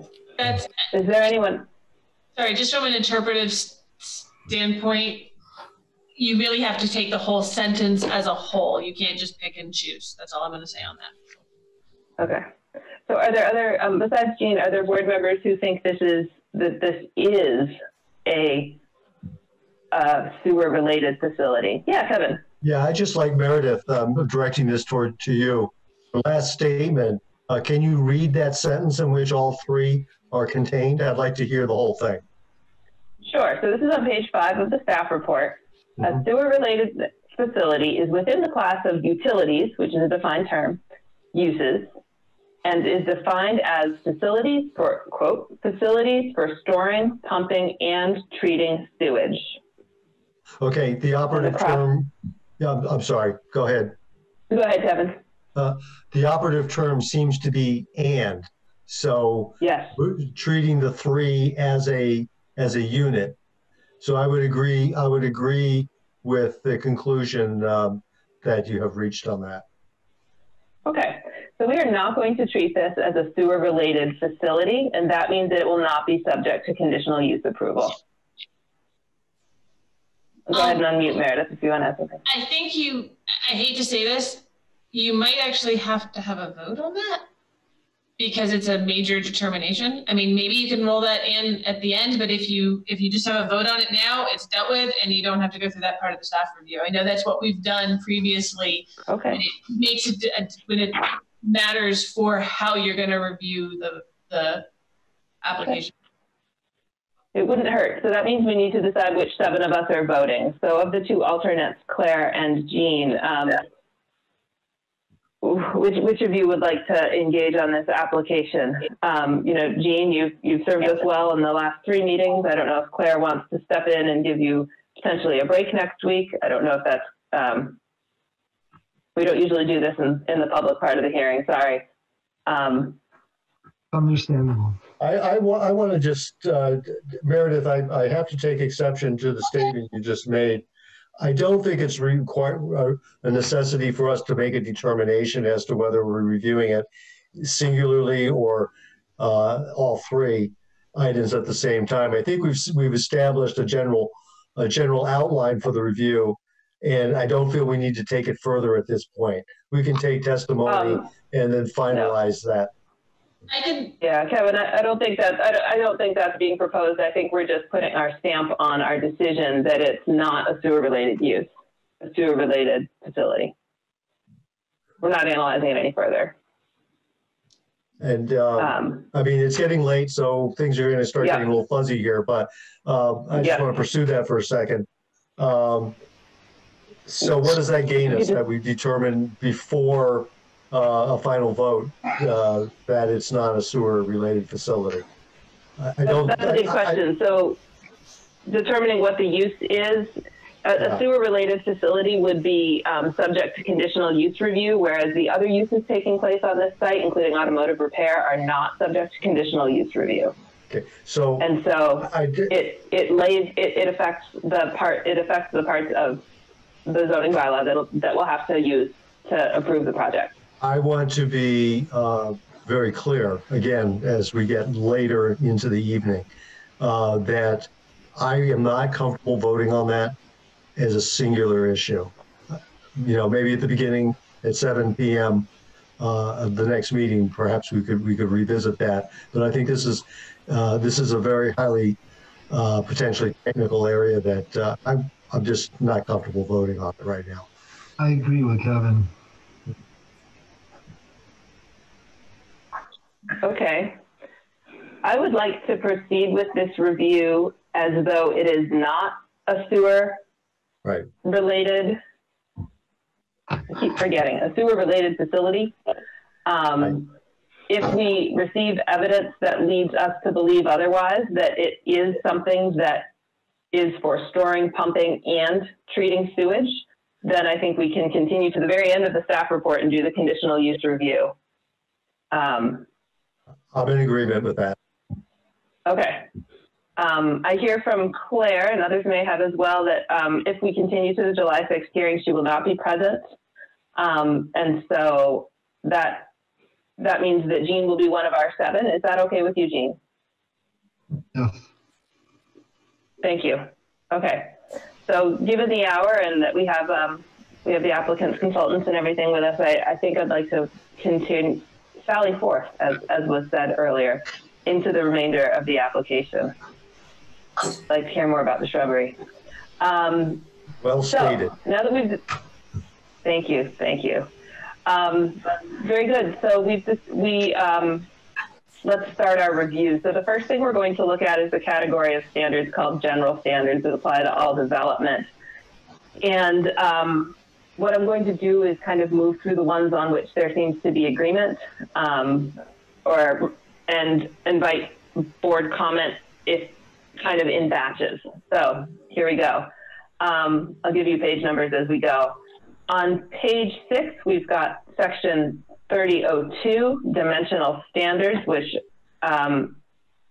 staff find the requirements are met. The same is true for 3003 and 3004, accessory uses and structures and demolition. Staff finds that these requirements, the requirements for these sections are met. Do any DRB members have questions about dimensional standards, accessory uses and structures, or demolition?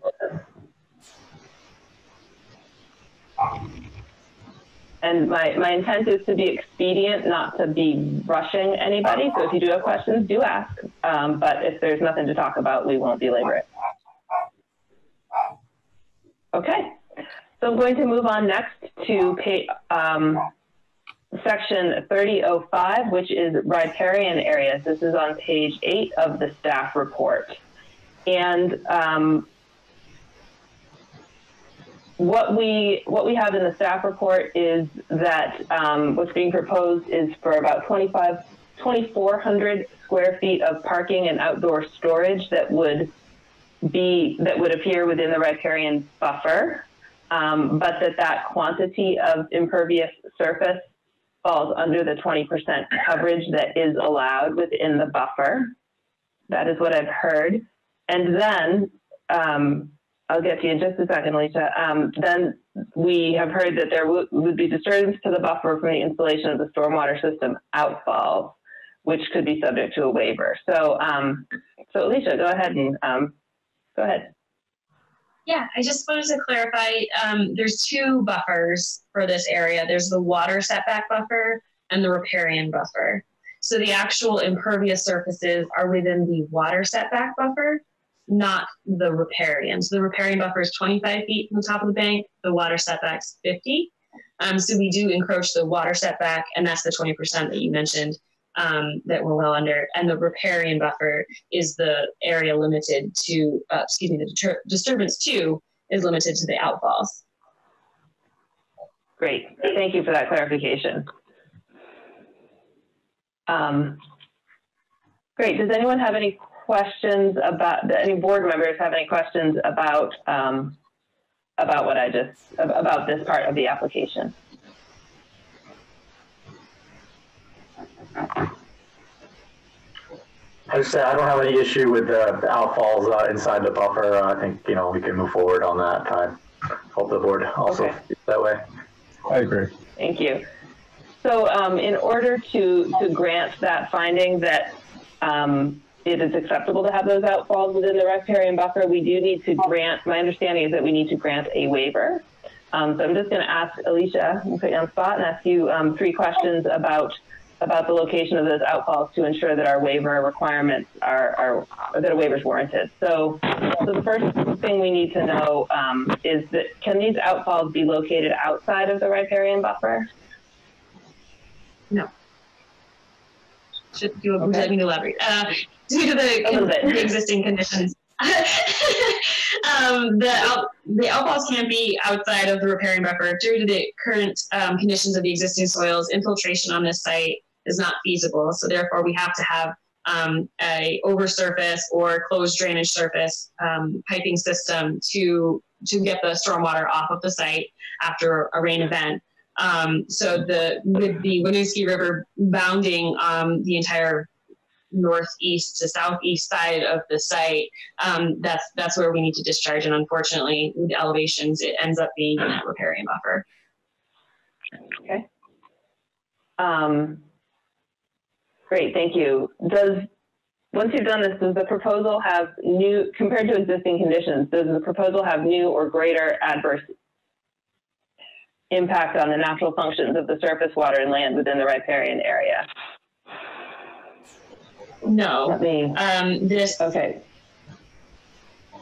We need to, sorry, I'll put that another way. We need to prove that this proposal does not create new or greater, compared to existing conditions, impact on the natural functions of surface water. So this project does not create greater or new adverse impact. The stormwater outfalls are creating an initial disturbance that are going to be stabilized with stone to dissipate energy of runoff, and then also planting of woody vegetation to kind of reestablish that area. So both are allowing the refunctioning of that riparian buffer area, as well as now the stormwater is going through a treatment system, whereas currently there's no stormwater treatment on the area. So I think that's worth mentioning. Wow. Okay. Yeah, I actually had a question about the current stormwater situation. Do you know where the water is draining currently? Is it just going right into the river from that paved area? Yes, a significant portion of the site drains directly over the bank. A lot of it ponds and then evaporates as time goes on, and then there is some that I think flow probably to the north where there's the wetlands there. Okay, thank you. Sure. Thanks. That's good. Do chime in with questions. So the last question is this the minimum development in the riparian area that's necessary? I'm sorry. I'm going to ask that question a different way. We need to show that the proposed development is the minimum necessary to accommodate. The proposed development in that area is the minimum necessary to accommodate reasonable use of the property. Is there any less that could be done than what you're already doing? No, I don't believe so. We have planned it this way to minimize as best as we can. We need to have the stone outfall to dissipate the energy before the water, as the water exits the pipe. So we need to have that area remain stone. We've tried to minimize the grading impacts as well as the pipe ditching. I'm planning on having kind of some construction notes, making sure that those areas are very well marked so that equipment isn't moving beyond the limits that they need to be especially in that area. And unfortunately, the way the site is fairly flat, we had to have two outfalls instead of one. Just we couldn't get all the water to one localized spot. Okay. Are there other questions? Thank you very much. Do DRB members have any other questions about 3005 riparian areas and the way that the outfalls in particular will be in those areas?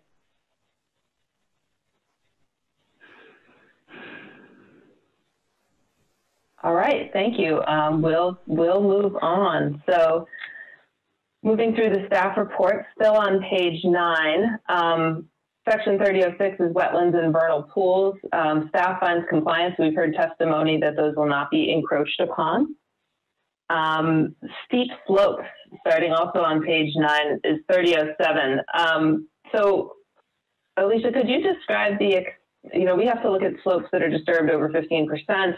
Could you describe for us the extent of disturbance of slopes that are on the site that are over 15%? How much is being disturbed and why? Yes, I can. So this is the grading plan. Much of the stream bank along the Winooski River is significantly sloped, some of which is closer to 50%. And so there, of course, we'd already mentioned the disturbance to those two areas. We minimized as best as we could and kind of dealing with what we've got available. The remainder of the disturbance to steep banks, 15% area, there's some just kind of natural grades that are sloped over in this area. As I'm not sure how natural they originally were. The road got built, the railroad got built. I think it probably kind of pushed out that slope from stabilizing those two pieces.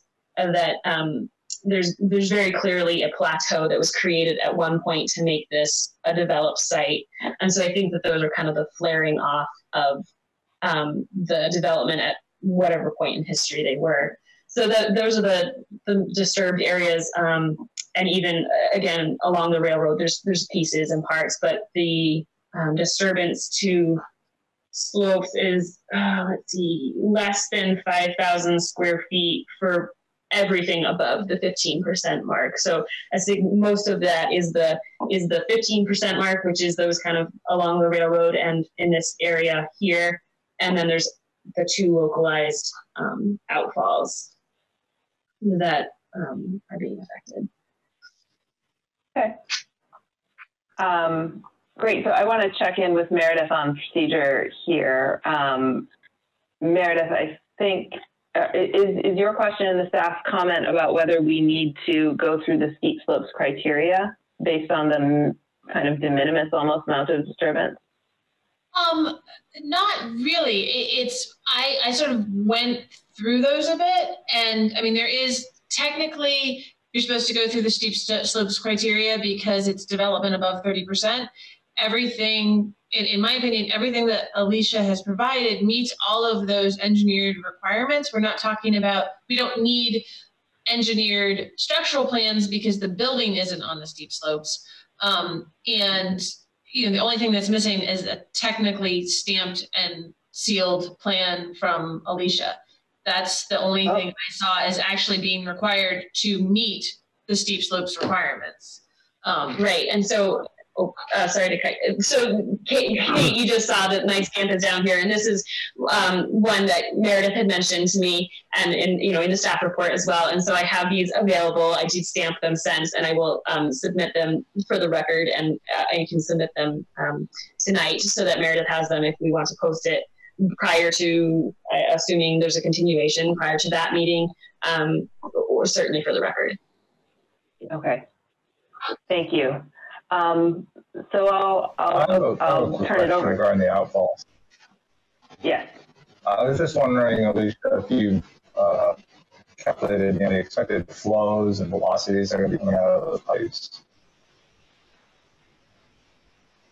during this. Yep. I have done, as part of the stormwater system and the modeling, the Vermont state requires treatment for this site because we're directly discharging to the Winooski. We're not regulated by the 110 and 100-year storms. So we're establishing the treatment based on the 1-inch water quality volume standard storm. And then I did check some higher storm events to make sure that the velocities are still non-erosive, and that's the stone that we're placing is intended to dissipate velocity even further. Did I answer your question, Joe? You're kind of breaking it up a little bit, but it sounds like you double check to make sure that we don't have too high a velocity coming out of these pipes. Yes. Okay. All right. Okay. I apologize for the breaking up. Okay. Okay. That's a good question because it's in everyone's interest to make sure the outflow doesn't further erode the stream bank or cause not sedimentation, but acidity. Yeah, go ahead, Roger. Oh, sorry. I thought I was muted. Nope. That's all right. That's all right. But do pipe up if you want to. I want to make sure we don't neglect you just because you don't have video. So, all right. Good. So, do board members have any questions about steep slopes and whether our standards for steep slopes are met? staff advises that they are met.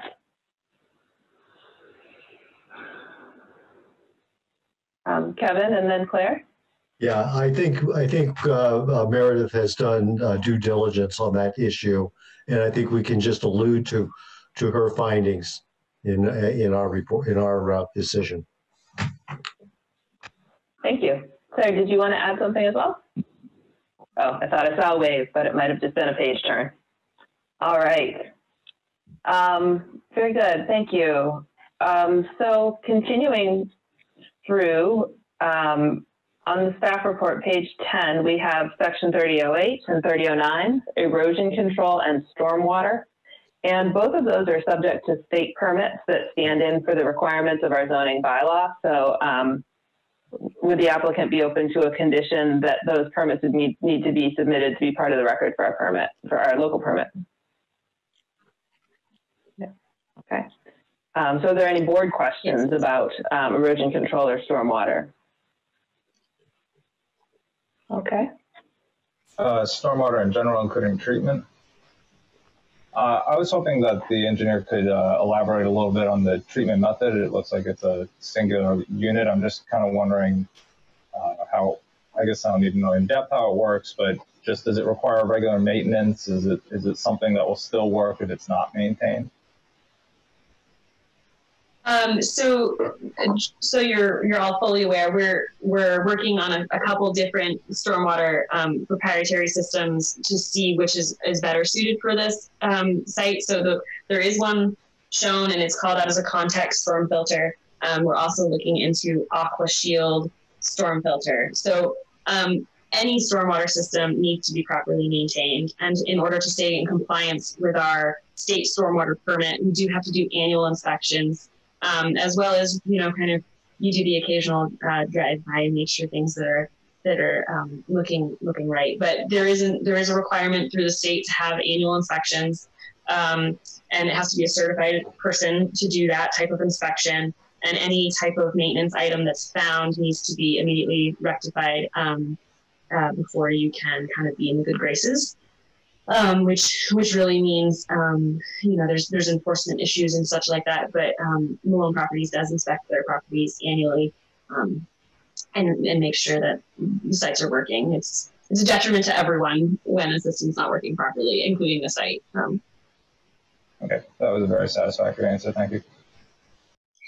Excellent. Thank you.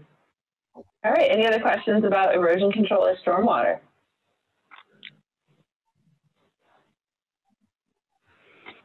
Okay, we'll move on.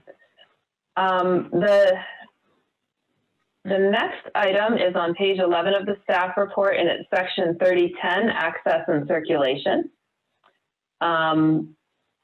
What we have heard and are seeing in the staff report is that this isn't a site for the public, so it's not coming and going all day long, but there is coming and going with the trucks that need to be serviced there. So we heard that there is two-way traffic throughout the site, that there is access out onto Route 2 as part of the roundabout project, and including over the railroad. I'm skimming through this and finding that this has been reviewed by the Department of Public Works and is believed to meet 3010. With sufficient capacity for the roundabout, the road that leads up to, maybe a little delay as large vehicles pull out onto Route 2, but traffic seems to be slowing down there anyway. So staff recommendation is to find that this access and circulation provision is met, and I would invite DRB comments or questions on that as well. Claire. I was curious on the number of trucks. What would be the frequency of them coming and going, and the number of employees? And I guess you've mentioned that it's not a place that the public would visit, so basically be kind of the employees coming and then that truck traffic. So I was curious on how many trucks are coming and going during the day. Sure. There's proposed to be about 30 employees at this facility. So you could assume they would arrive in the morning and leave in the evening. And then additionally, of course, those same employees, some of them are office and some of them are on-site or off-site, I suppose, employees. So they would take a vehicle with them and employee equipment and go to a site. Typically, they go all day until they're ready to return in the evening. They kind of do all of their stops and they go to the treatment facility plant to do any type of offloading in between and then continue on. And then they'd come back to, at the close of their day, provided there's no kind of mechanical issues with the equipment. So it's not expected to have in and out after every hour or any. There's no time because it really depends on the number of customers that are being serviced at that time. But there's kind of the trip generation manuals that we can refer to for different type of uses, and I feel like those are just guidelines. They're a little up to interpretation sometimes, but this particular use just kind of falls into the light industrial use where there's expected to be 157 trips per day, only 21 and 22 in the AM peak hour and the PM peak hour respectively. So that really is very comparable to the number of employees there.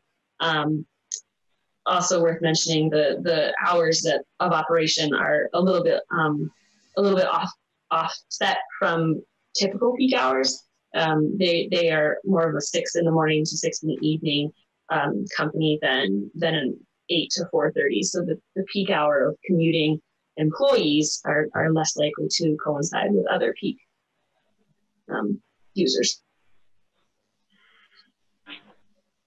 Thank you. Claire? I said a follow-up question. I think because that access is coming onto Route 2, have you sought the Section 111 permit for the access on a state highway?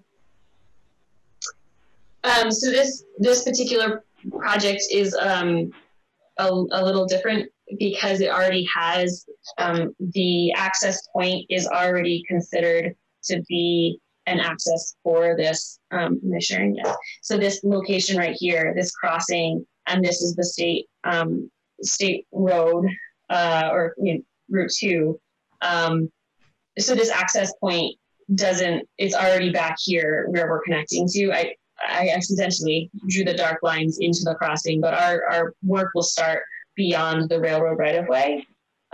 So we don't need to have that working in the right of way permit. And also, is this section of road? For some reason, I'm thinking the actual section of road is under the town, the city's authority. But either way. I don't know.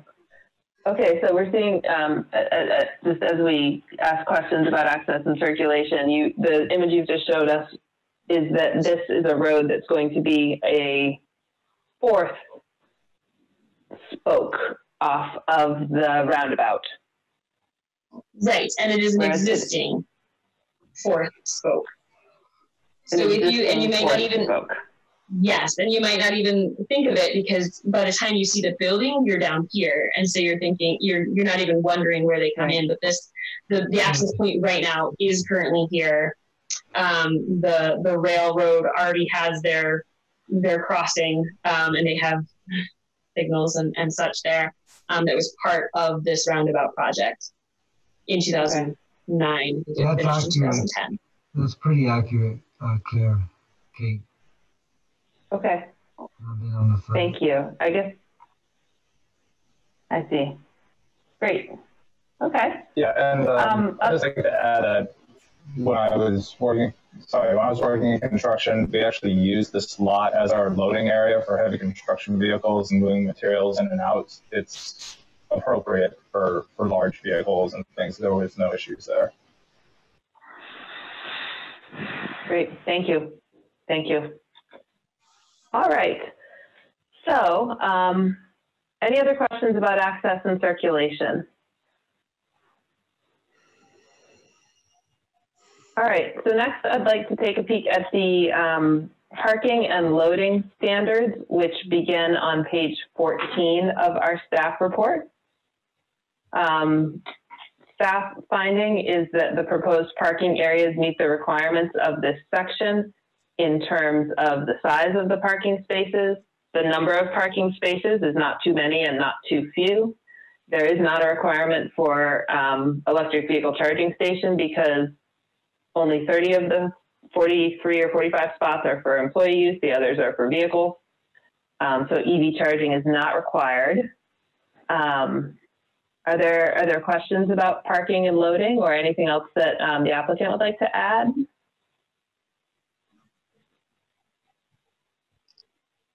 Not particularly. Okay. All right. So I'm going to pause there. It's 9:59 and we've reached what I think could be a natural stopping point. We've gotten to the, we've gotten through the general use standards and have stopped at the, or the general standards rather, and are stopped at the special use standards. So I'm going to ask what the pleasure of the board is and the applicant in terms of how we proceed. Would you like to take another fixed amount of time and get through as much as we can? Or given that I think that we need to continue this hearing to do it well. And so my first question is the applicant willing to have this hearing continued to our next DRB meeting? Yes, I would wonder if we could potentially discuss the items that are relative to Mr. Rooney and Ms. Hoffmeyer's presence here, so that they don't need to come back, if that would be appropriate, or one of the two. Leave us here, and if anybody has any questions about site, but maybe he can join us for the next one if there's questions about the soil. But I'd like to not have to force them to come back. Okay. I'm more than willing to. Thank you. Is that agreeable to DRB members?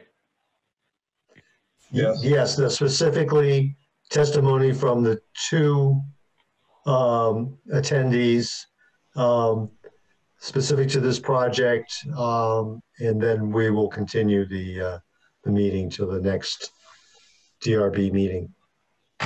Great. Okay. Thank you. So, Alicia, I would take your advice on, we can hear from both John Rooney and Sarah Hoffmeyer, and I would take your advice on which we should hear from first, which topic we should tackle first. Sure. Oh, Kevin? Just real quickly, I'm not sure that these two attendees were sworn in. Maybe they were, and I just missed that. They were sworn in. Thank you. Yep. All right.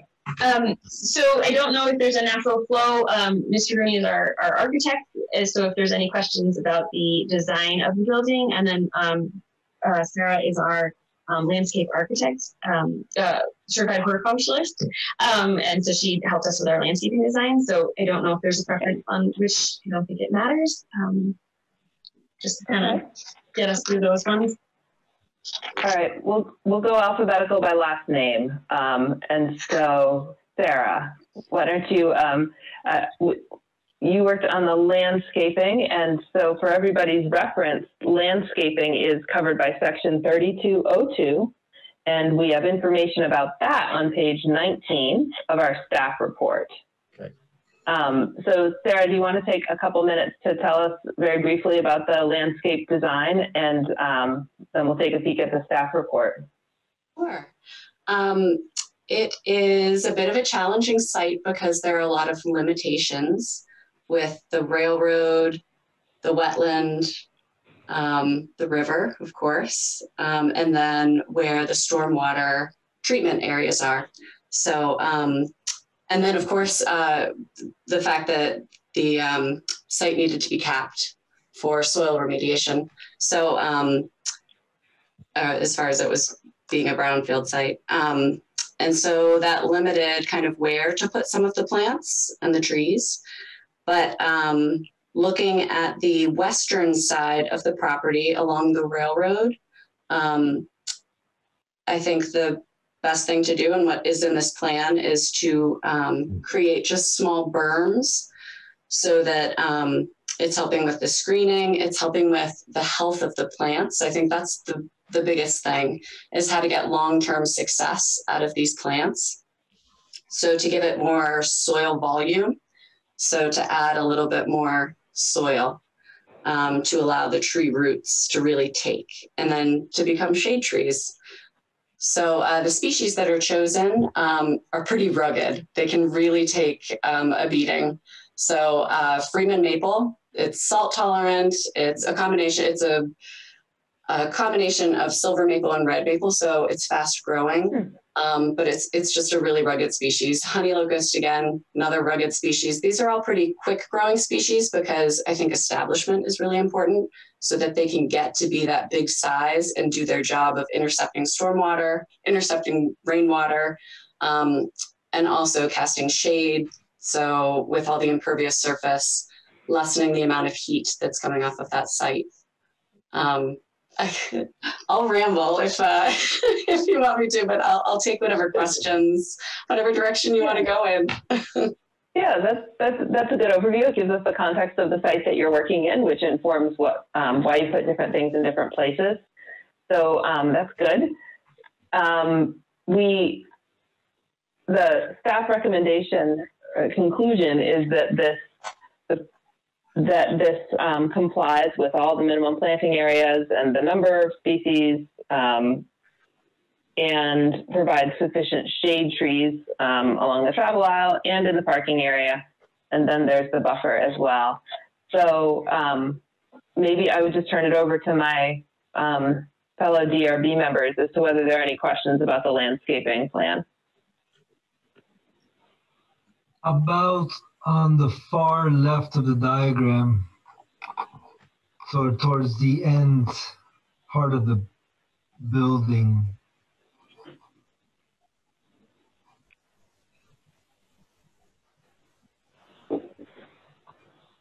Are you talking about to the we'll say it left of the addition? Correct. Yeah. Far left. Yeah. Would there be any proposed trees on that end? So there's go ahead, Alicia. There's a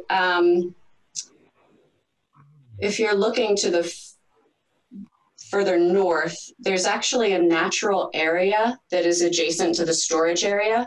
And in any landscape, one of the most important things is to preserve and protect the existing mature trees, because it takes a long time for them to get like that, and that's a big investment. So if you can see in between where the wetland boundary is, and then the fence of the, right next to the storage area, that there's a section of natural, it's like a natural woodland area. Yeah. There we go, that'll be protected. So no additional trees are needed there. It's not expected to be disturbed. Thank you. And also, Jean, just to mention, so a lot of this area in here is sidewalk. So it's to help people give enough space so that the accessible vehicles and also these employee vehicles can access that front entrance. And so we don't have any plantings directly on this. This area here, it is kind of a grassy area, and we haven't designated plants there. That doesn't mean that there won't be plants ending up there. Thank you. Do DRB members have any other questions about the landscaping and screening?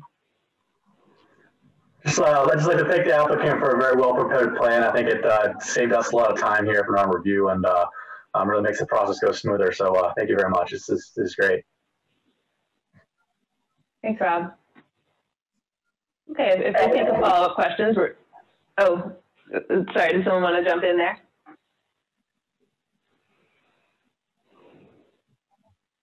If we think of follow-up questions, we're allowed to ask them. But it seems like that is a good overview of the landscaping on the project. Thank you, Sarah.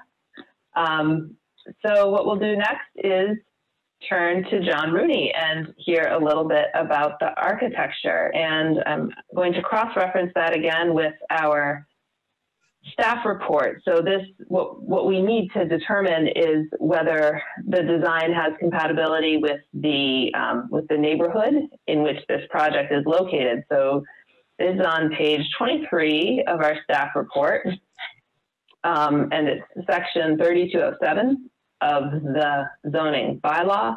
I'm just gonna, we don't do this as often because we so often get projects in the design review district, but I'll just read it. Section 3207 requires architectural standards for all projects requiring major site plan approval with the intent to ensure that proposed development will be compatible with and enhance the visual appearance of the street and neighborhood and exhibit consistent design integrity in all building components, including roof forms, windows and entrances, building materials, facade details, etc.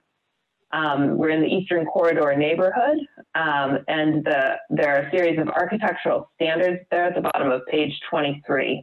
That I'm not going to read, but maybe we could hear from John just with a very brief, like probably less than 5-minute overview of the design and how it meets those standards. Thank you for bearing with us, John. I can do it in a lot less than 5 minutes. All right. Do we have any the pictures up, or everybody's familiar with the renderings? Thank you, Alicia. Thanks, Alicia. Well, as you know, this is an industrial building, and industrial buildings by their nature tend to be very blocky because they're large. They usually have flat roofs, and this building is no exception.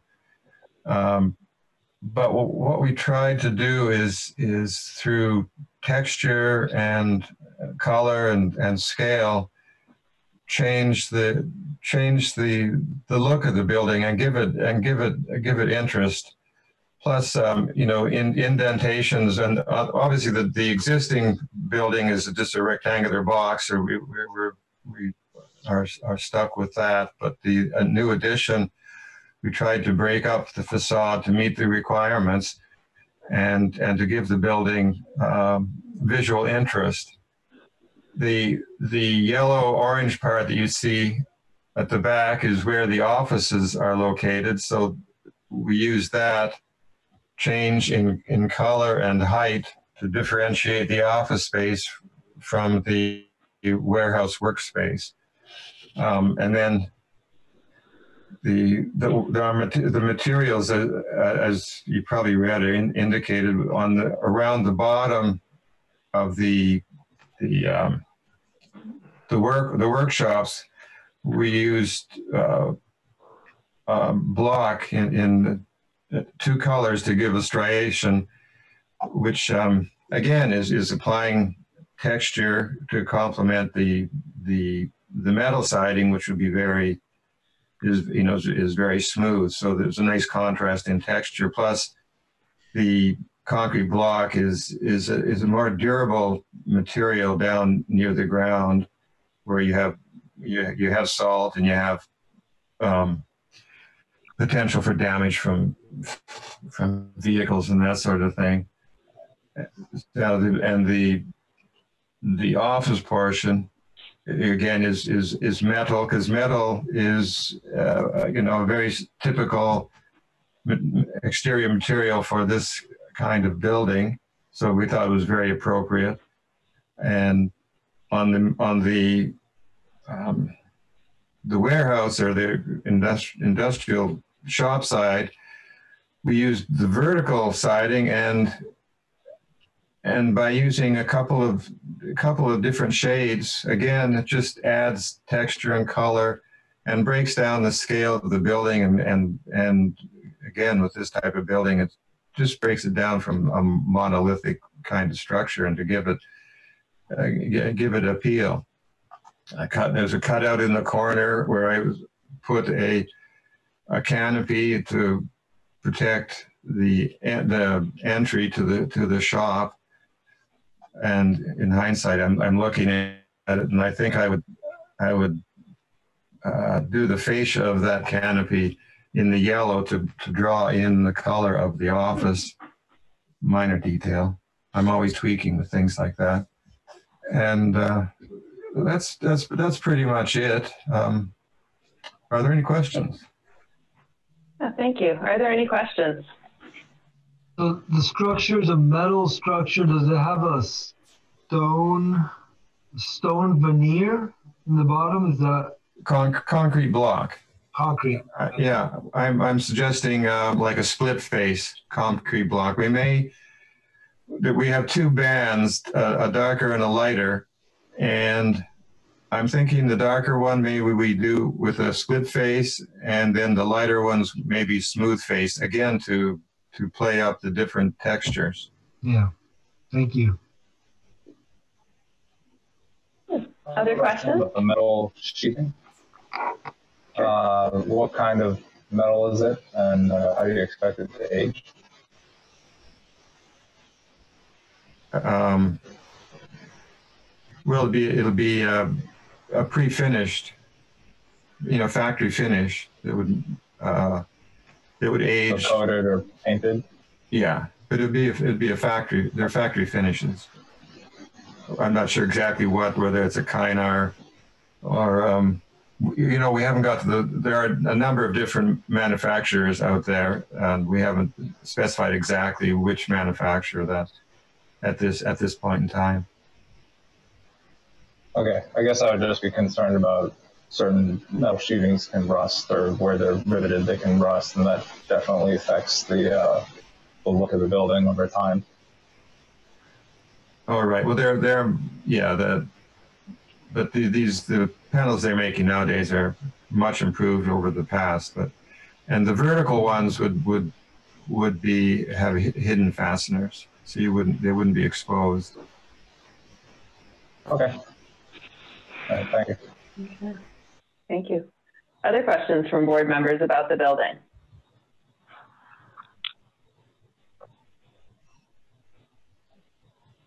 I will ask. I appreciate hearing about the design characteristics, the artistic pieces of it. But I'm going to ask a boring question, which is, could you? I don't see any mechanical equipment, any vents or compressors or anything in the diagrams in these building diagrams that we're looking at now. Can you tell me where those will be and where they'll be visible from? At this moment, I cannot. We would need a mechanical engineer to provide us with, but that is a very good point. It may be necessary to screen them unless we can put them back, locate them back farther on the roof where they wouldn't be visible from the street. Okay.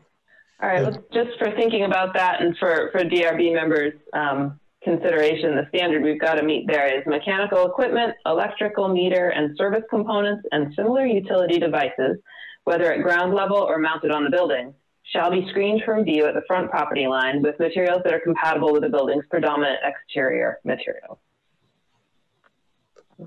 That's what we're going for. Yeah, Kevin. Yeah, so this is directed to Mr. Rooney. When you get into the HVAC systems and the compressors and so forth, it would also be useful to, you're not in any kind of residential area there, but in the river corridor, sound travels quite a distance, and compressors are one of the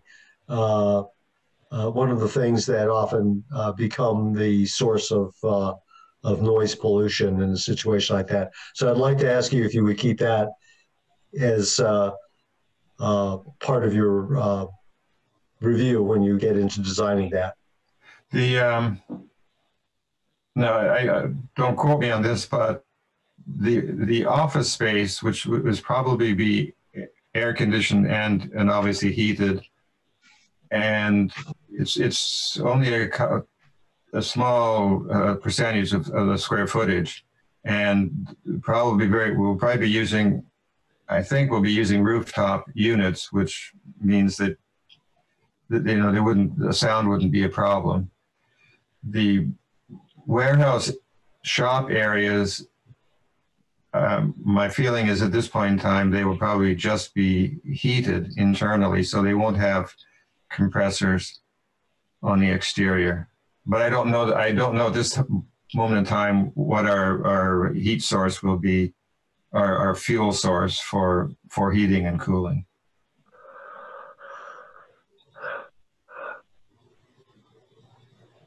Okay. So even though it's a large building, a good percentage of it would have very little in terms of mechanical equipment on the roof. Mm-hmm.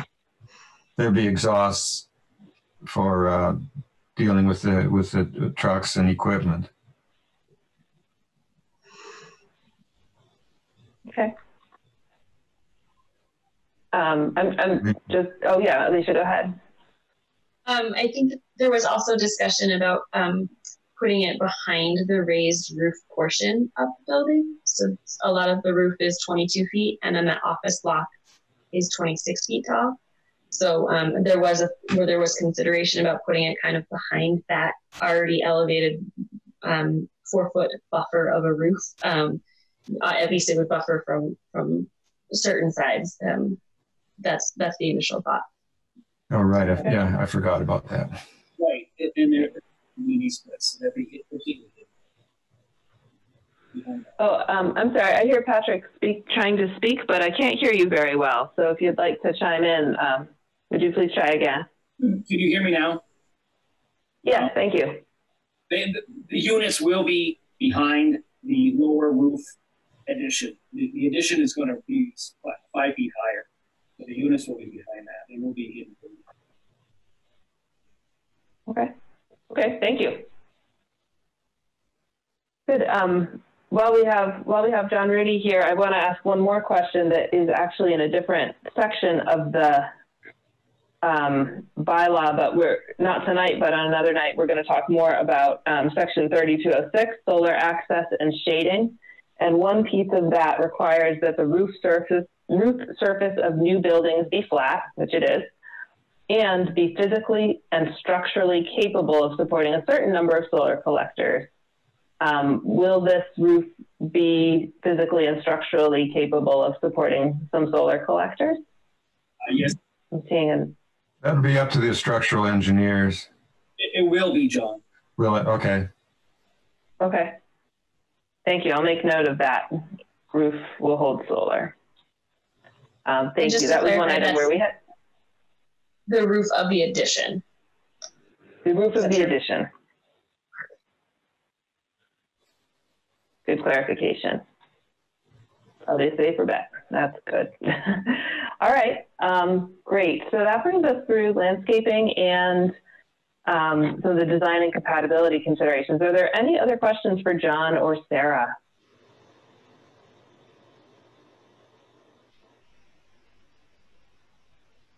All right, so if it's amenable to all, I would like to propose that this application be continued to our next hearing.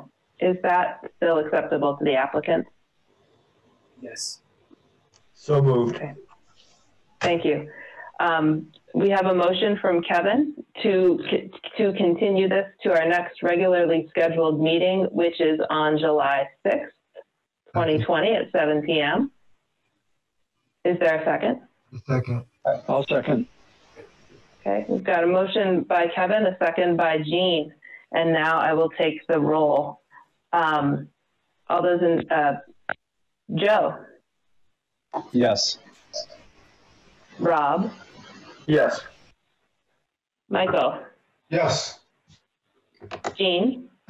Yes. Kevin? Yes. Roger? Yes. And I'm Kate, and I'm voting yes as well. And Claire, I've left you off that because you won't be continuing on this. Sorry, don't need to feel left out. Great. So the application for 260 River Street will be taken up again on July 6th. We look forward to talking with you more, and thank you very much for being here this evening. Thank you. Thank you. Thank you. All right, remaining business of this board for the evening is approval, getting back to my agenda, reviewing and approving the meeting minutes of February 18th, 2020 and June 1st, 2020. I'm moving to those in the big staff packet to see who can vote on each of these. All right, so eligible to vote on the February 18th minutes are myself, Rob, Claire, Michael, Roger, and that's all. So do I have a motion to approve the minutes of February 18th, 2020?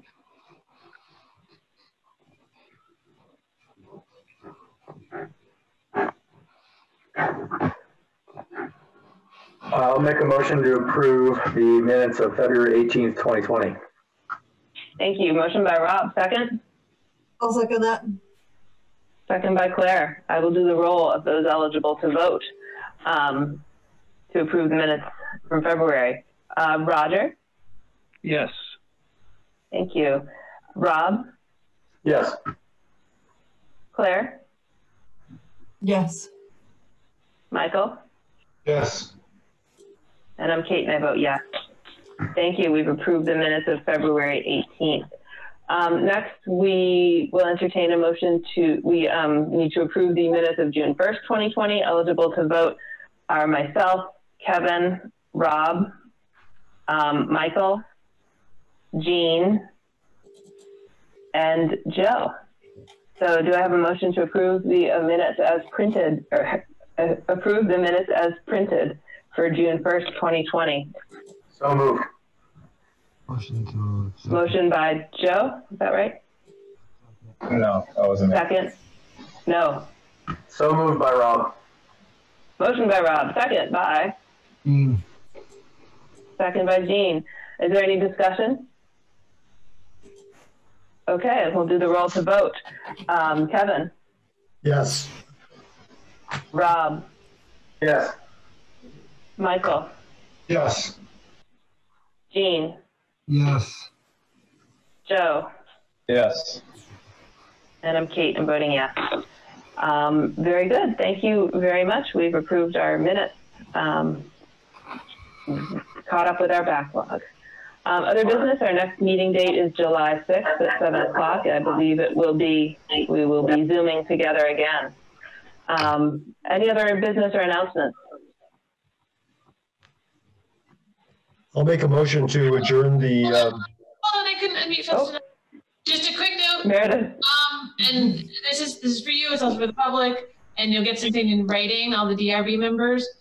A quick early notice that we are only going to have one hearing in August. The second hearing, the August 17th hearing, is canceled. But the August 3rd will be the only potential DRB hearing in the month of August. Thank you, Meredith, for letting us know well in advance. Good for everyone to know. Any other announcements? I was okay, hearing none, I'll entertain. Yeah, I was making the motion to adjourn our meeting this evening. Motion by Kevin? I'll second. This is Joe. Second from Joe. I'm not going to do this by roll. All those in favor, please raise your right hand. We are adjourned. Okay. It is unanimous. We are adjourned. Thank you all so much.